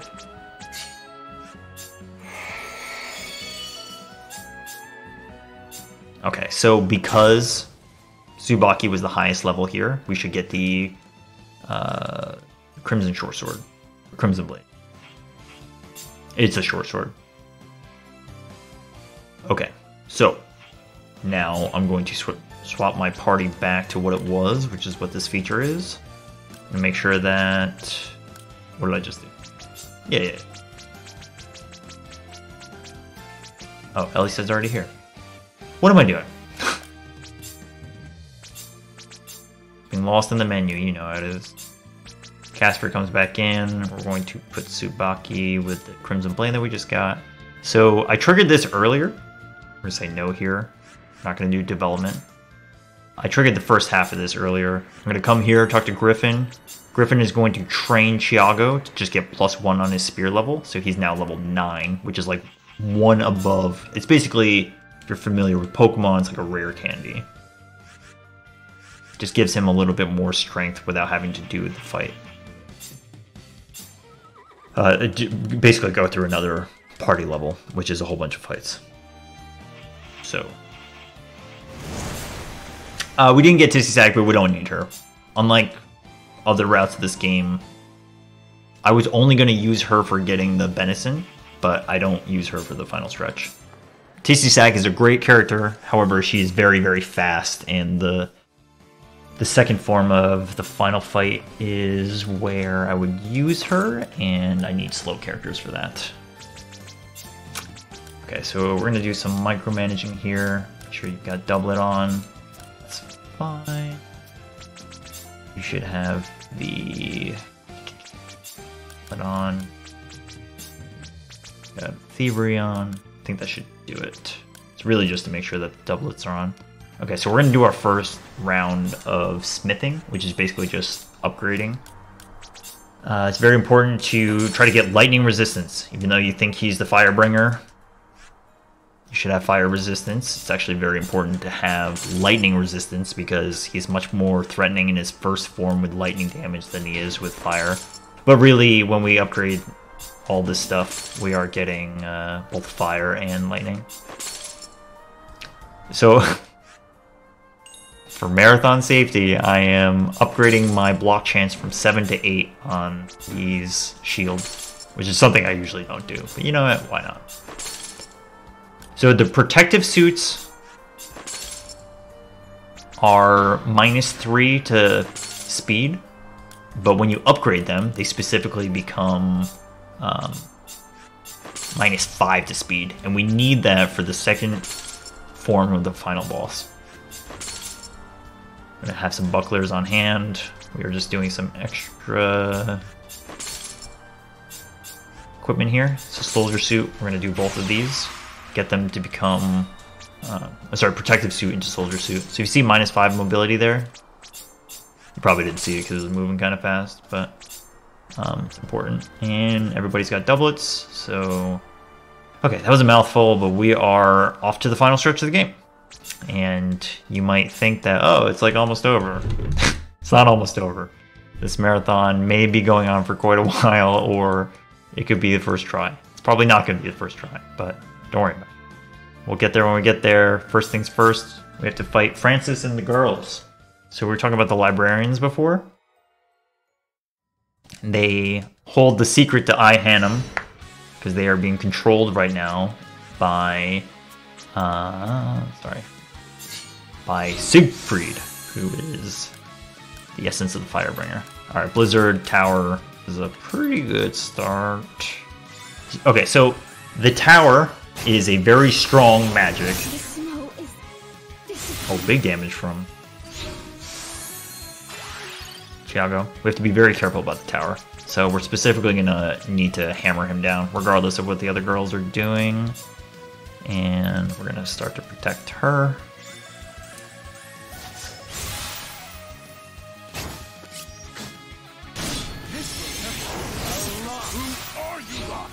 Who are you guys? Maybe he says a lot. Okay, anyways, we really need to make sure the tower doesn't go off, but this is good. Clips has one of the coolest animations ever. Ever.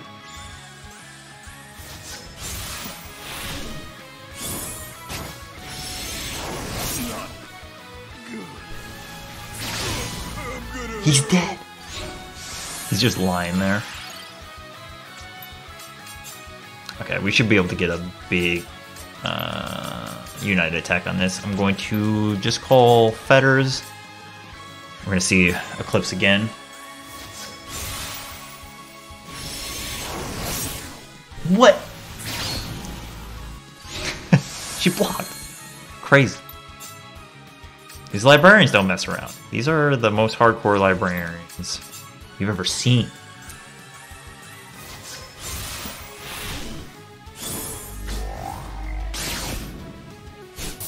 That one's pretty cool too. Alright. Should be enough. So this is a perfect example of a fight that its party level minimum is 1, meaning that it's just going to match your level. But given our party is so strong, we like easily outpace them. And that's going to be true for the next fight as well, against Siegfried. So Siegfried is the embodiment of the Firebringer as a human. He basically is... Firebringer is like some celestial being that has caused this Earth problems many times before, but we're going to try to actually destroy him this time.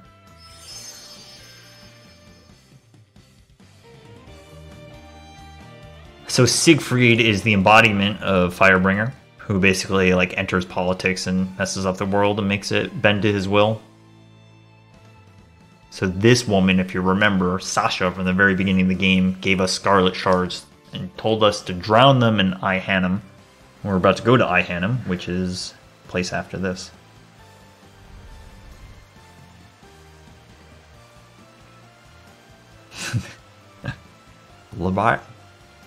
Librarian moves are so cool. Reflecting on our journey a little bit. Game says, hey, save your game. You know, I'm going to take the game's advice. For the sake of the marathon, we'll just make a backup save, just in case something went horribly wrong. But I think we're good. Okay, so Siegfried is a relatively easy fight. He can counter and block, so... Alright, so Focusing Strike is not the best. He basically just has a raw chance of blocking our attacks, so we're going to use Call Lightning. If he started to cast a move, or sorry, cast magic, then when he's casting magic, he can't block. But, alright, so this is what I'm talking about. So now, he's going to do Churning Earth, which is basically his death sentence, because once he starts casting, he can't block anymore.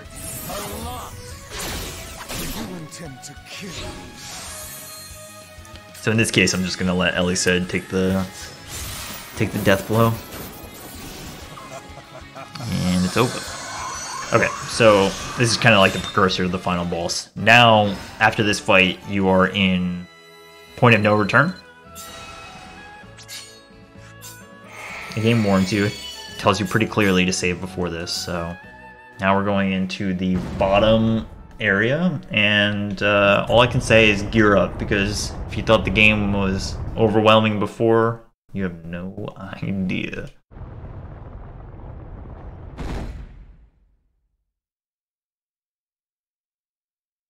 Okay, we're going to set up our party. We're going to register this set.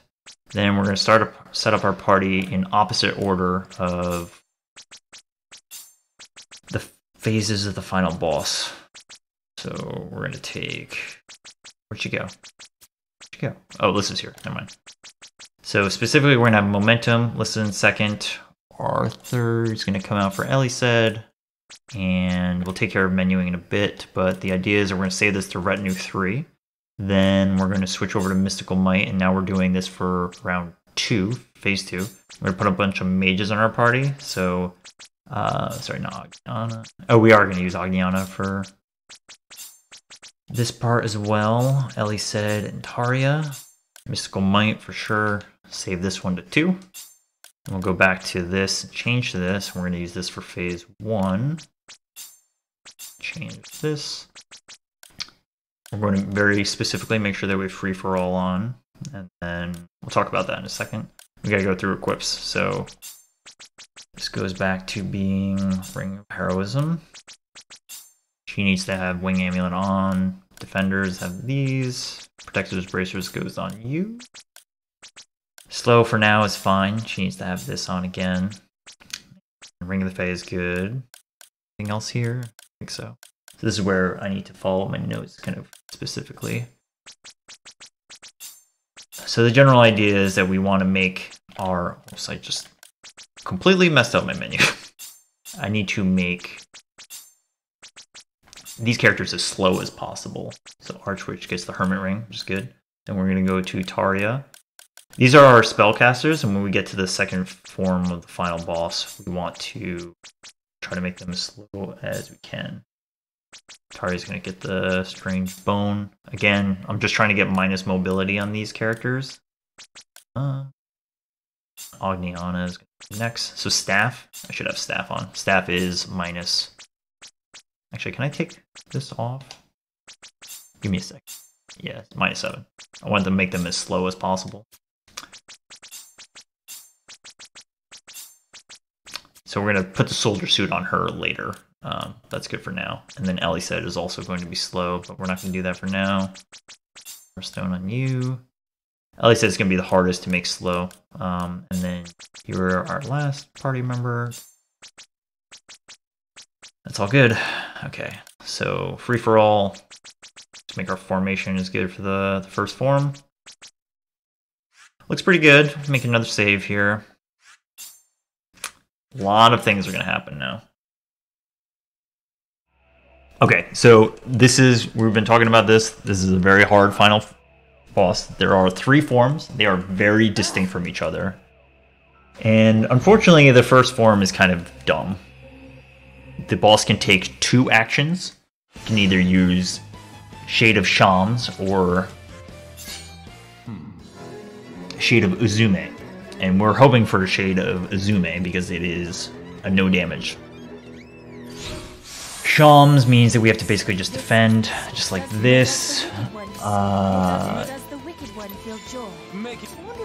What am I doing? Making people dance to your whims. I wonder if Shams would be willing to lend a hand. This guy doesn't look too... This is the source of all evil. I shall cut. Unfortunately, when you get Shams on turn 1, basically, it's a waste of a turn. Get some good battle music here. If I see Shams as a gun, I'm just gonna restart. Yeah. So we're gonna reattempt once. I can reload from a save. So the biggest resource to manage throughout this whole thing is how much life points we have in our party. And this is gonna continue for the next 3 phases of the fight. So I can reset a lot here to save a little bit of time. But I need to be very careful because I need to have sustainable life points to make it all the way through. So this is a much better start. I just want to see straight Uzume, just like this. Uzume all day. So the first phase of Firebringer, which is this. Shams. Oh, can I do Spiral Charge? I can. The first phase will have... Basically, his HP will go all the way down to 0, and then he'll recover all his HP, and then you do it again. Oh, okay. So we saw Kata's Comfort go off before, where we got all our health back, but now we don't. Zoom in. Okay, this is really good. So this is great positioning. I can set up another Lightning. I'll push him to Form 1, Phase 2, I guess I should say. This is good. Usually if you get to this part of the fight and you have Lightning triggered, you have more BP and some more momentum, so we can make it work. Shams, so if we get Shams one more time, we're probably just going to have to restart, but I'm going to do my best to kind of keep up the commentary momentum, but we could just brace yourself, we could very well be doing this all again and again multiple times, so. Zoom in. Shams! Yeah, it's not good.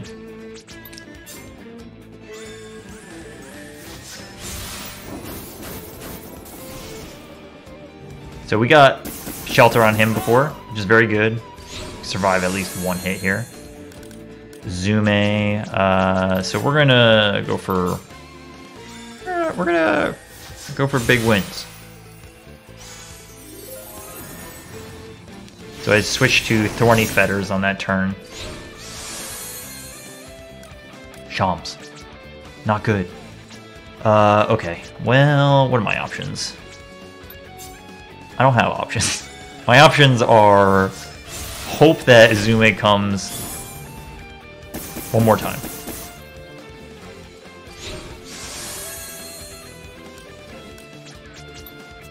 This may not kill, but a swing of her quarterstaff might be enough to push it.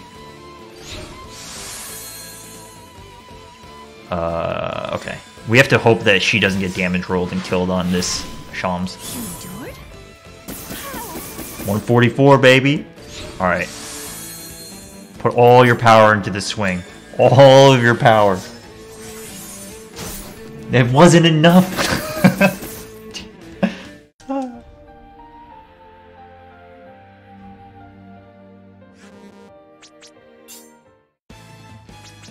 That was close, but no Siggy. It's fine. So we're gonna reload to get all of our LP back and do it again. So I would say Form 1 is like the most stupid. Form 2 is very complicated, and then Form 3 is get a percent roll or get owned. But Form 1 is like very much you're just hoping to see no action over and over. So something that's... So the actions that you do throughout the entirety of the game actually dictate the way that Firebringer builds his skill set. It's very, very complex system. Making people dance. This guy doesn't look too happy.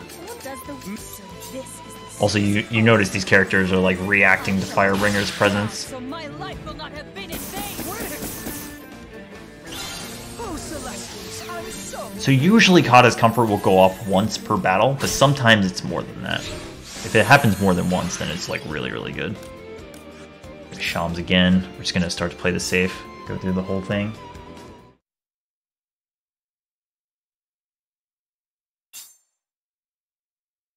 Right, so he had more HP, or he will have more HP in like a casual fight, because he's going to match your party level. Like whatever your internal party level is. So if you're playing casually, it's probably going to be way higher than level 18. Mine is 10 right now. But his minimum is 18. So this is just like the minimum amount of HP that he possibly could have. But most likely, when people casual, they're going to see him with way, way more. And he's going to have different abilities and the whole thing. Zume. Making people dance to your whims. This is good positioning too, that SaGa is in front of Firebringer. So when characters are given their speed, it's usually at the beginning of the battle and kind of persists through the rest of the battle. So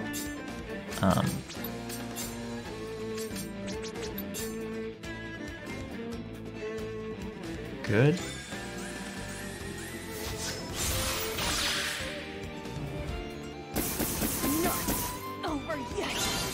Alright, so we really need that first Benison to trigger on after the first Shams, or else everyone's going to die on the second one. But this effectively extends it by one. Sham.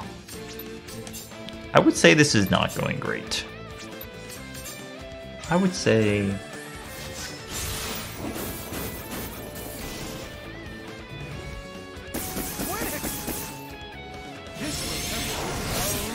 Unfortunately, did not get a second Kata's Comfort. Zume, great.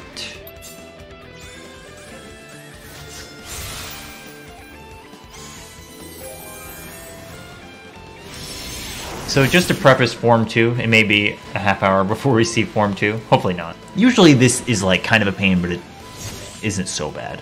It just takes a few attempts. Shams. Alright, so this is where we're in the same situation as last time, basically.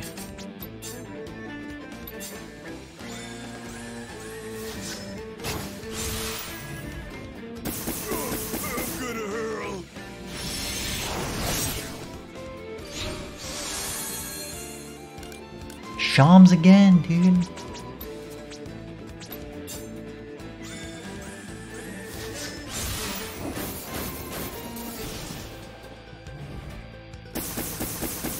So we can make it do. We can make it do. If we got one more Izume, which we did. Okay. So I'm gonna like play this safe, I guess, where we're just gonna do lightning, and then next turn I can defend if he uses Shams, and then the turn after lightning's gonna occur. We're off to Form 2. So Form 2 is a very complex setup in which we use hypergravity.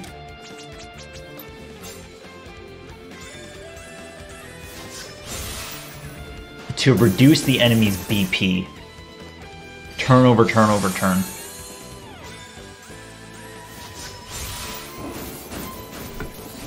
It's very complex. You have to do actions in a specific order, and the boss needs to obviously cooperate. Alright, very important. Another stone. If you do the first action, or if you throw the stone at the top instead of another stone, question mark, the boss's AI set is way harder, which is a great mechanic. Alright, change to this. We're gonna be very careful about our speed here. Why are you so fast? Oh, right. Take this from Casper. We're gonna make sure that you're slow, and she's gonna be the fastest one. We're actually going to swap it out because Archwitch is already kind of slow. We just want to be very careful for this whole setup. Good. Okay, just want to make sure I'm not missing anything. She doesn't need anything. So I can restart a fight to like come back to this menu, but if I do, I lose LP on everybody. So make sure everybody's got what they need.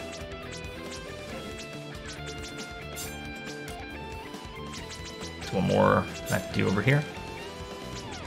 I want to check hypergravity on all of them, not messing anything up. Okay, here we go. Form 2. Okay, so Form 2, it's a very strange fight. He summons clones to come attack for him, and he often just does counterattacks. I need to have him just do counterattacks over and over, basically. I can attempt to sweep him on turn 1, but everybody else is not going to do anything. So we didn't get a stun, which is fine. It's kind of expected. Stun is pretty much the only status effect that he's susceptible to. Okay, so we're getting Agniana and Taria. So the party order for speed is really good, so we really hope this kind of goes through. But until we start landing hypergravity, we can't do any actions. I just have to hope that he doesn't take any actions. So he's doing question marks, which means they're counterattacks, and we're in good shape. So do nothing. Good. Okay.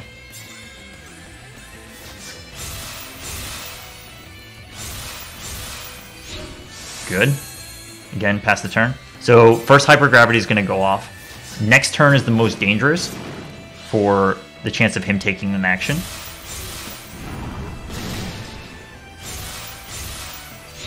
Okay, he didn't, which is great. So we're going to trigger another hypergravity. And then after this turn, this is where we're like quote-unquote safe. Because what's going to happen is that hypergravity is reducing the whole party, the enemy party's BP by 3. So I just used -6 on this turn and -3 on the turn before. So now, yeah, we have to play this carefully. So we're not going to trigger hypergravity on this turn. And we're going to go for this echo here. Or sorry, this... Yep, that's good. So we have to be very, very cautious about our actions, because if we are in front of one of the shadow clones and they use echo, then they're going to use the same ability that we just used on that turn. So it's very scary. I'm going to play this fight very safely, which is to say that I truly don't want to see echo go off. So I'm being a little bit slow here, but it's for good reason. Making sure that we're good. Hypergravity's coming. Okay. Right, so if Chiago is like first and then someone uses Echo after him, then whatever action Chiago used, the enemy is going to use it against you. So it's very, very bad. So unfortunately, we're getting hit by Copycat here, which means that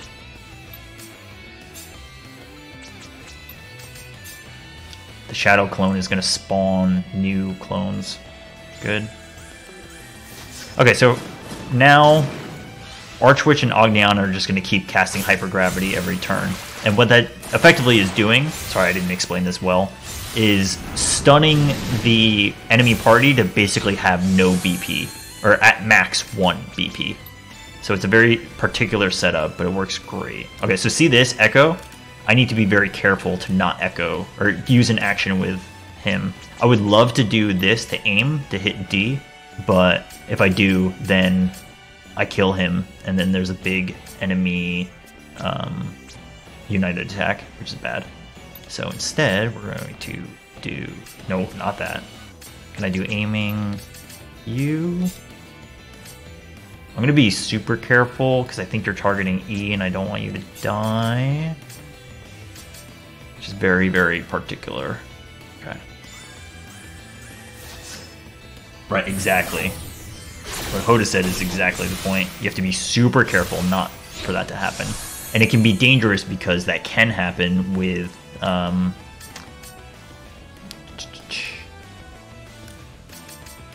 Hypergravity. Right, so this Hypergravity is going to kill D, so I really need to keep him here.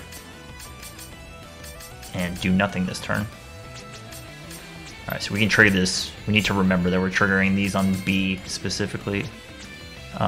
But once, the good news is that once, yeah. Oh no, shoot. Another clone is going to spawn. Which kind of sucks. Okay.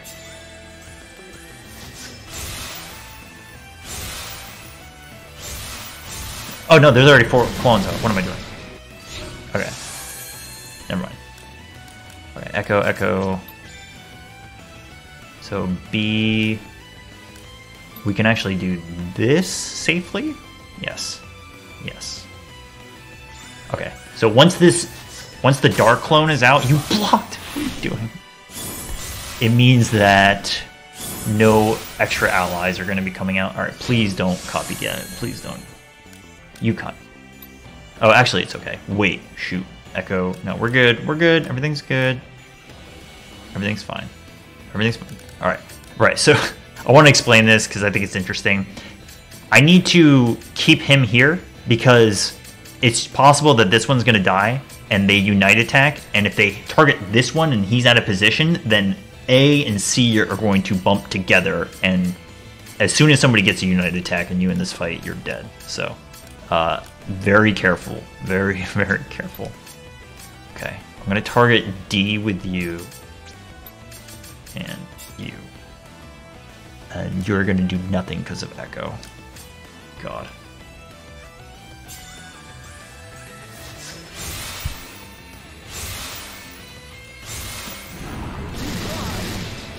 Right, just like that. Okay, cool. Actually, I don't know who's Tari is going to be targeting now. This is actually going fairly well, if not slow. I'm getting kind of owned by this guy using Echo a lot, but that should be okay.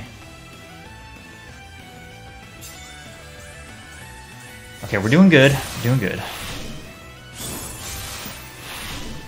Rest in peace. No problem. Someone follow up. Safely navigated that.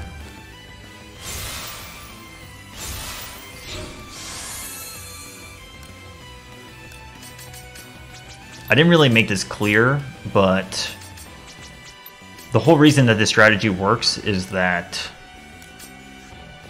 Firebringer's most basic action costs 3 BP. So he will never do anything.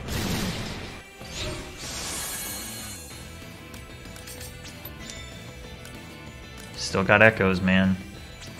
It's echoes. Actually, in this case, I'm safe to do this because Firebringer's never going to be killed. So we're never going to get a bump. And that looks good to me. Can I do this? Yeah.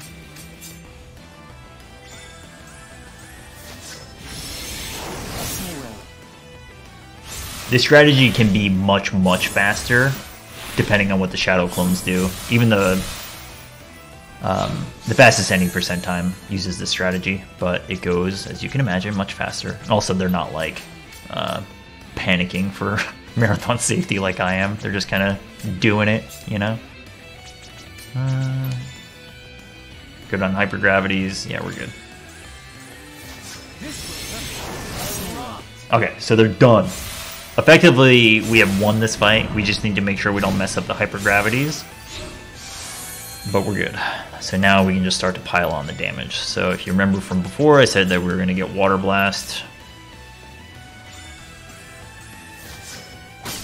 Water Blast is a spell that causes defense down. And we're just going to hammer him. So this is great. This is really, really good.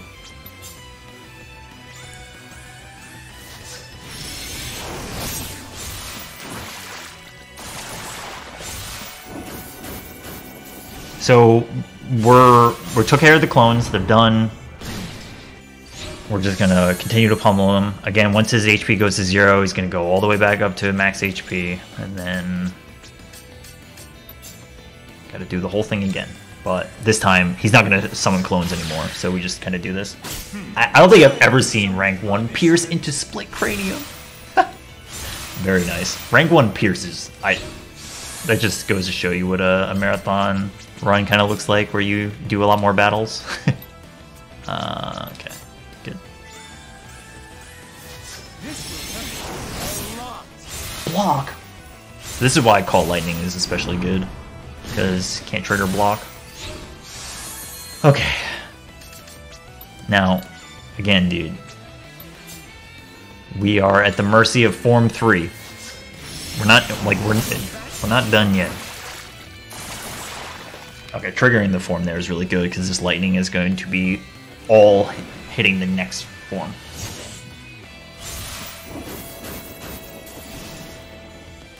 So Form 3. At the very beginning of the fight, we need the boss to cooperate. The boss is going to be coming with 2 Levitanes, which are 2 axes. And we need to trigger Dimension Break. You saw me grinding before for Axe on both Ogniana and Lissa. I need to enter that fight, use Maim, and I need Dimension Break to hit. And not only do I need to hit, I need the enemy actions to be such that they're not guarding each other in a bad way. And I need both of them to die in turn 1. And if we get through that, we have a chance of getting through. If we don't, we basically have one more shot after that, and then if it doesn't work with Ogniana, then we are all the way back. So ordinarily I wouldn't just cast Hypergravity again, but playing it safe just in case it takes extra turns.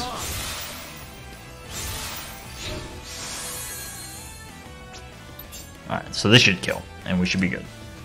And we are off to Form 3,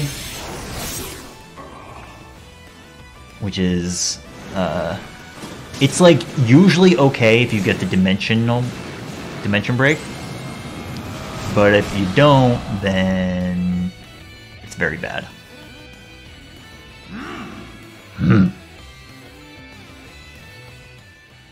Oh man. Last stone. Alright, here we go. We get the jam of jams. Alright, I'm going to be taking this pretty slow. So we're going to change to our final set. Need to make sure that Lissa is as fast as she can be. Wind barrier.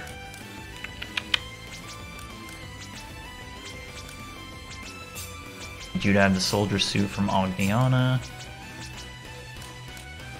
And definitely on momentum view. That's it. Let's do it. 205 HP. It's pretty good for Casper. Just one more time for my safety and sanity. Okay.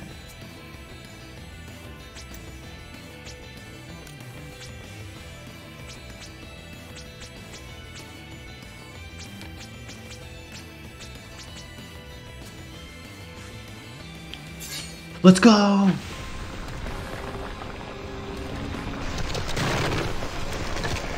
Okay, so if I see double question marks on the Levitanes, I need to restart or decide to risk it all.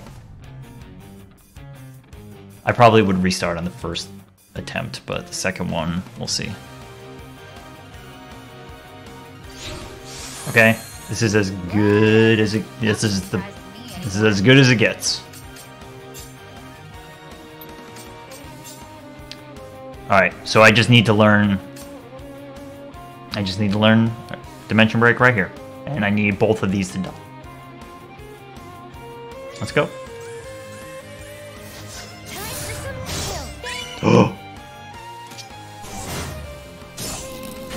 No! Very bad. Very bad. Okay, she blocked, but all right. It's not good, but let's feel it out. So this is why we brought Ogniana. Okay, if you okay. We have to risk it to try to extend this. This is just not overall just very not good. So this, he could be using self-immolation or cover. Now I'm stressed. Now I'm stressed mess. That sucks. Okay. So the one Levitane was covering the other Levitane, which meant that... Wait. Okay, that's good. So you're saying there's a chance. You're saying there's a chance. You are saying there is a chance. You're saying there's a chance. Alright, hang in there. Bear with me. Oh, shit. Okay.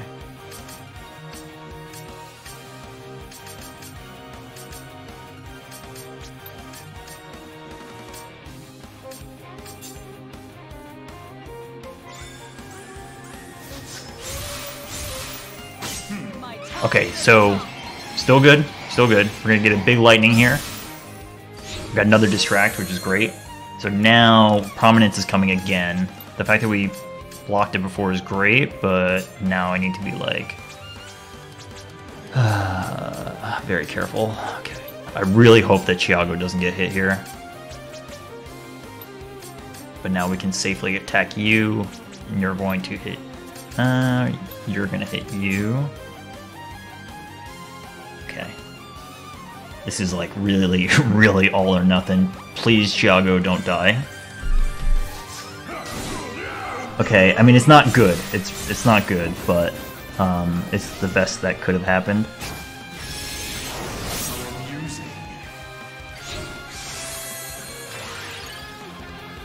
You'll pay for that. As much as I want to do lightning, I should just do this. Try to get to next phase. It's a stressful situation.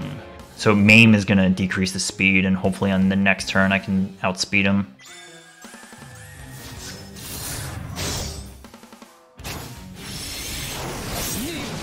Okay, so that's fine.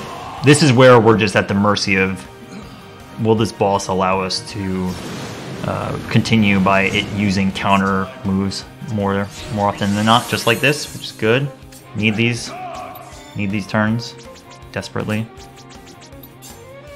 So this guy will counter blunt damage, so we can't use spiral charge. We can use aiming only. Lightning, okay. Are you saying there's a chance?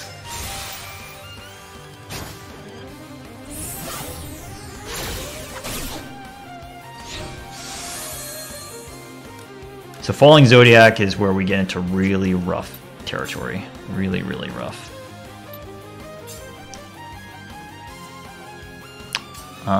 Yeah. Actually, I'm going to use Maim. I changed my mind. Golden Note for the maximum damage. So Zodiacs, I really hope that we get Kata's Comfort here.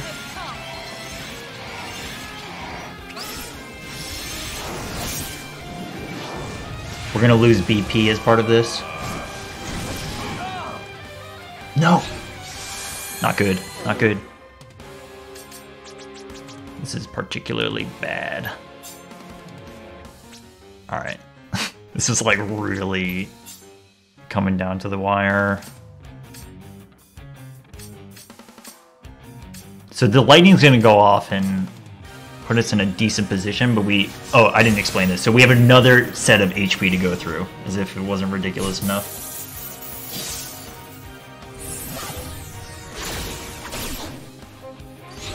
Oh, actually, that's really good that this happened on this turn, because now I can poke him and he loses his turn. That's actually really good. So you're saying there's a chance.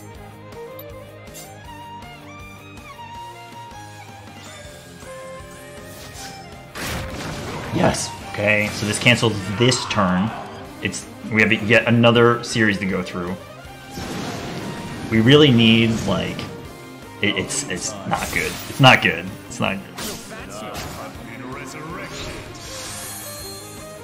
What's up with your speed, dude? It's not good. This is not good. I really need it's like I need Lissa or Tsubaki to get hit, and not very specifically not the other two. Oh man, there's nothing else. I have shelter with him, so I can protect her, but I need him alive, so that's not an answer. Okay, here we go.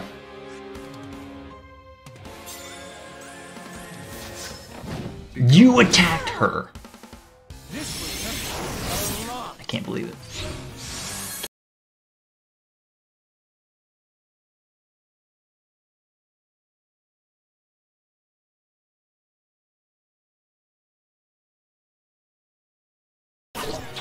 I strike anew. Based Mesmerize. I mean, you hit a good target. You hit a bad target here. Alright, well, we lose. That was an emotional journey. We can try one more time with Ogniana.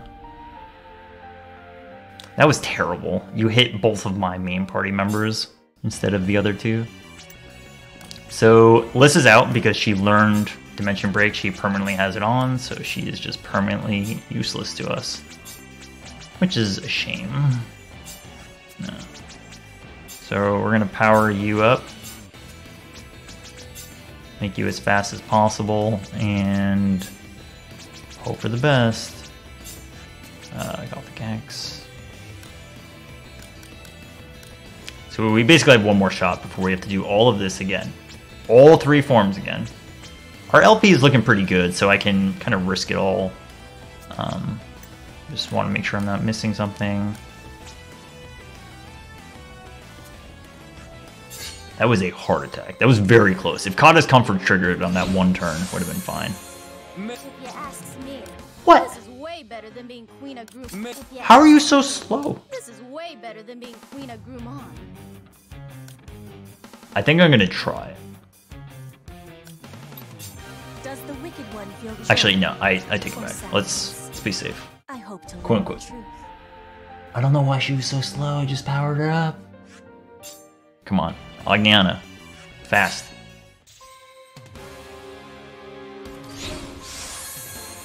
If you ask me, this is I don't think I really have room here to. So enjoyable. Because, so let me explain what's happening.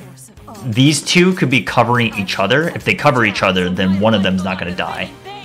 One of them could be using self-immolation, which is self-target, and that's fine. I need... I don't know. But if they're covering the Firebringer, then it's fine. Making people dance to your whims is I have one chance left for this, basically. That I can re-roll, but if it happens, I mean, sure. This is it. You are an example to live by, Firebringer. This is it. This is it. I hope I don't get the same as the first Ogniana battle.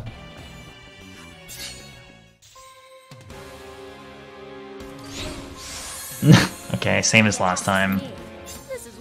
Making people dance. Alright, hope for the best. So enjoyable. You are an example Hey, to I am. live by, Firebringer. She, Love getting she did learn it. I thought she didn't. Let's go! First stone is mine. Let's go!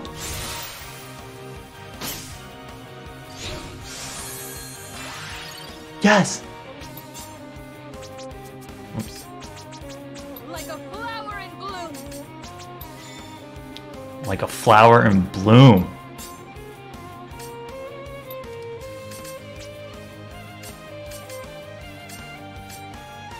Okay. Just squeeze out damage. Do what you can. Golden note, spiral chart. My time has come. Okay, got the distract. So I said this way earlier, but that's an 80% chance of happening. We really just needed to land once. So form 1 is basically in the book. The Noose Titans.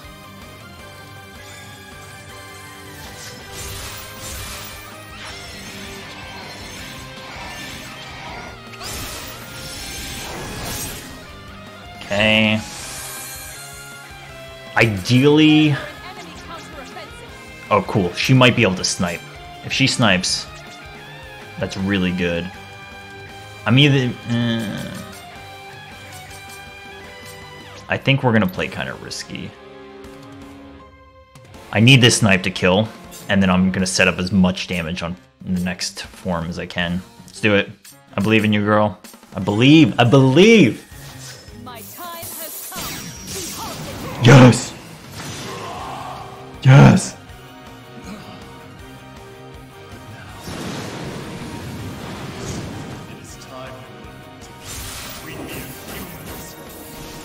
Look at that. So all this damage is now occurring on form 2. Okay, so Psychokinesis is going to single target. I need to protect my most valuable party member, which I believe right now is going to be Chiago. She has slightly more health. I need to start hitting Maim so that he starts going slower, but it's not a huge priority. And we'll just do this turn. Alright, please don't own me.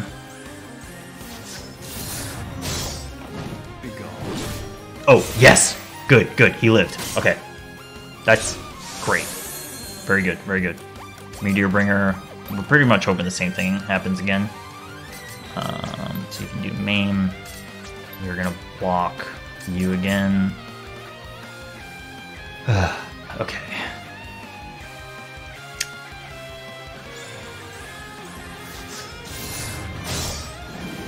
Good, really good, really good. She's a great target. And she's a living because we did some extra grinding. And he's throwing. It's the run. Oh, snipe again. Could you snipe again? I swear to Izume. You snipe again, girl. Humans would exchange blows with gods. Yes, would. Yeah.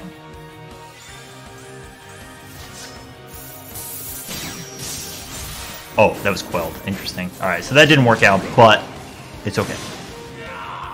Alright. Phase 3, Form 3. To quote a certain other speed gamer, all the marbles. All smiles. Yes! Yes!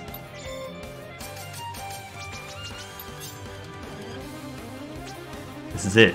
Alright.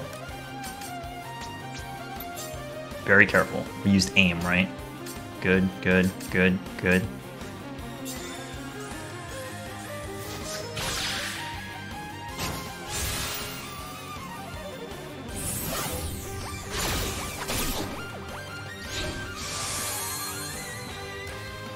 Falling Zodiac. Powerful move. Scary move.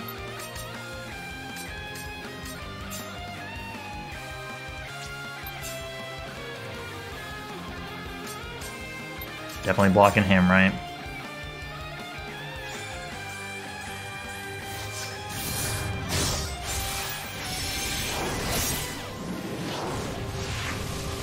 Oh, big United attack coming?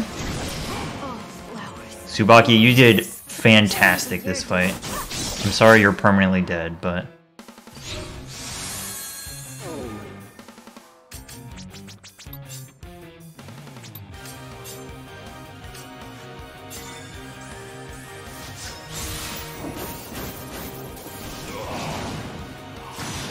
Yes!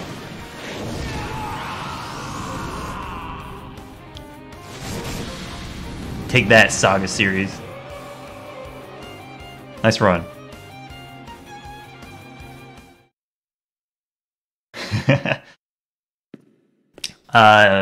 So we'll time through the credits. It's the last run of the marathon. Why not? We do time through credits. It's part of JRTA, but that's it. We did it. That was a heart attack. Oh man, the first attempt at that fight was truly something. But thanks to the GGs. That was good. Well, I guess we don't have to necessarily play through the credits. I'll let the organizers decide, but I guess I'll just say my 2 cents now. Let's at least get through the text part of the finale before the true staff roll happens.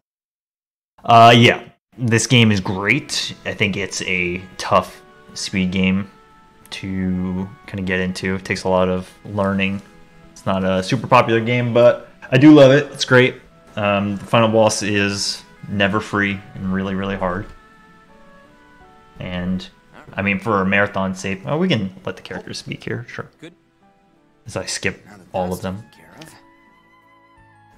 Well, hello there, Leonard. You look well, Sasha. What else? That's a relief. Honey, guess what? Leonard's here. I'm just engrossed by the characters now. Hey there, Leonard. Harvest all done with? Yep. Had the best haul in the land again. Credits are fine, alright. Of course. As if you gave them any choice in the matter. So anyways, Sasha's all recovered because we took care of Firebringer.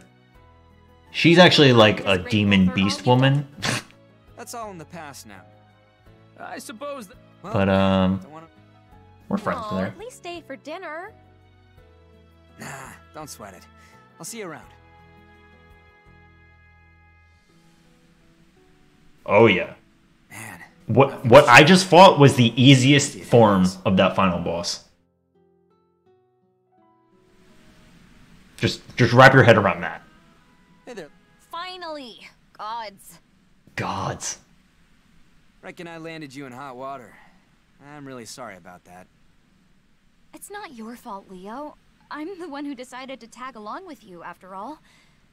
She gets Dad emotional. keeps telling me to get Okay, married. so interestingly, when I was fighting Until Firebringer, I agreed, when I which means I couldn't see you unless before I got said into the yes. first form, So, I actually play as Lissa for a second and I make an action. It's either to wish that enemies go away or wish that I spend like eternity with I just Leo or wanted to say something. thanks. And based on that choice, if I chose the spend eternity with Leo, the first form is a harder fight.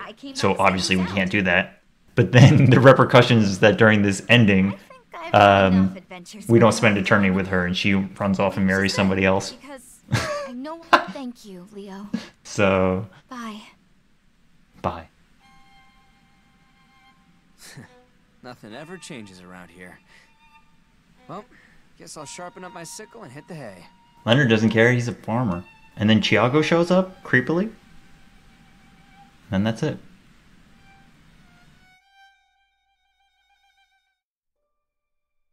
Did we really beat the game? Chiago showing up there at the end is kinda whack, but you get a little bit of side story of every character that joined your party. It's definitely weird at the end there. It's kind of cool though. They give you some of the backstory. Our man Casper here did great.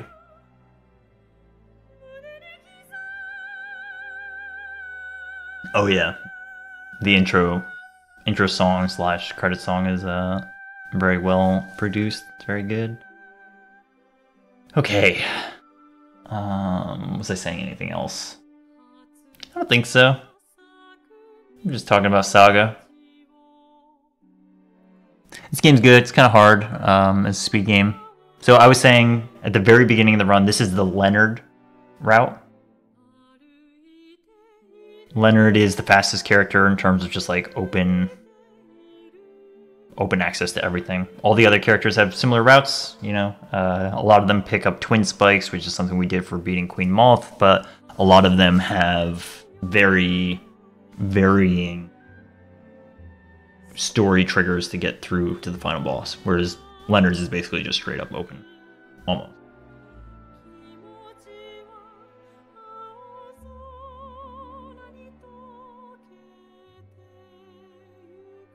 And what else? Talk about. Yeah, so this run went pretty well. Honestly, like, there's variance when you play this game through everything before the final boss, but it's usually not a ton. If you're trying to grind out a good time, then yes, you need to get good battles and not get owned by sparking. But this run, it actually went really well. I learned block at a good time.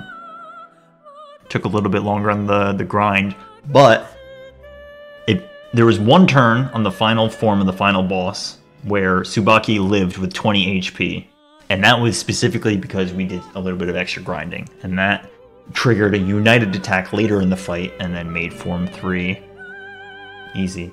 See? It's just some inspiration. Turns out the marathon route safety stuff actually did pay off, which is big. And Ogniana really came in clutch, so very happy with this run that it survived. That was truly a heart attack near the end.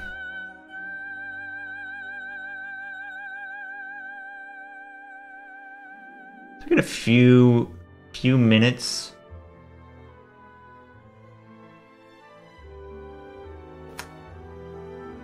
Just kind of calming down. That was a emotional journey.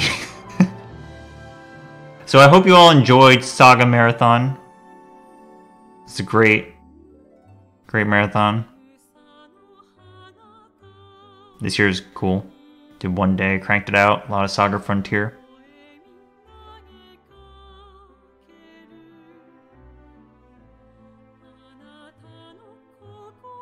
Chat room, please tell me what your favorite SaGa run of the day was.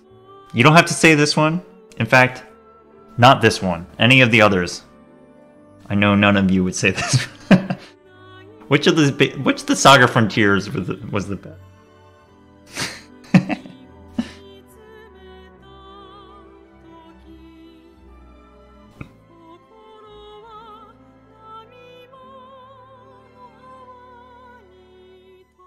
I gotta go back and watch the first two, because unlike some people, I didn't wake up at 5 a.m. to put this marathon on.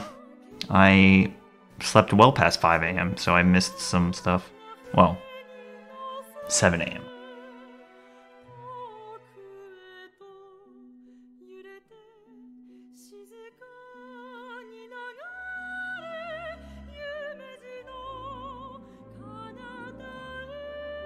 PlayStation 3 experience.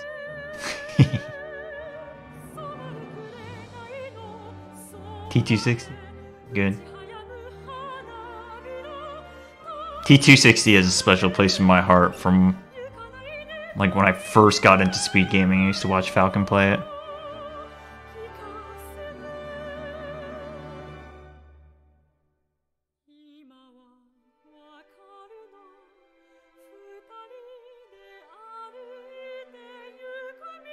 SaGa's a great series.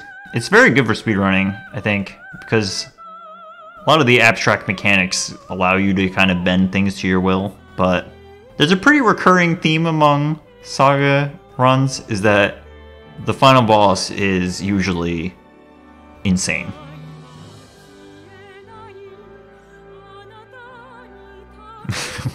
For better or for worse, it's usually pretty good.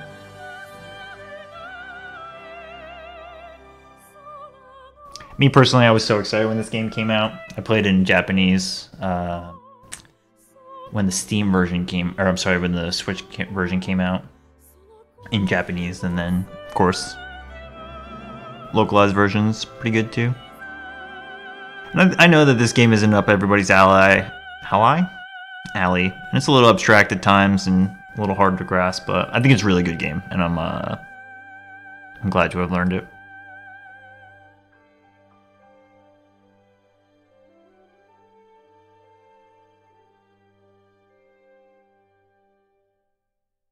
All right, we are approaching like official time, which is after we save our file. So this little image here is actually custom made from the game with our party, which is actually pretty cool.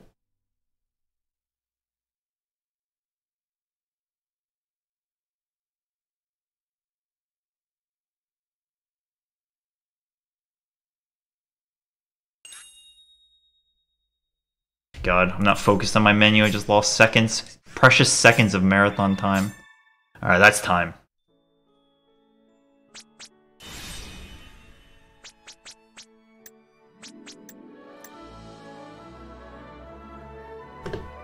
Insane pace. 224. Okay. A little slow, but the fact that we made it through, that's all that matters. Between you and me, that's all that matters. If you timed at the final boss hit, it was probably underestimate, but who knows? Okay, that's gonna be it for me. Thanks for watching, everybody. I had a lot of fun today. I'm gonna go decompress. Let's go listen to Urpina's theme before we call it a day. Hang out in the bog. And I'm gonna switch over. I'll see you around SaGa 2020.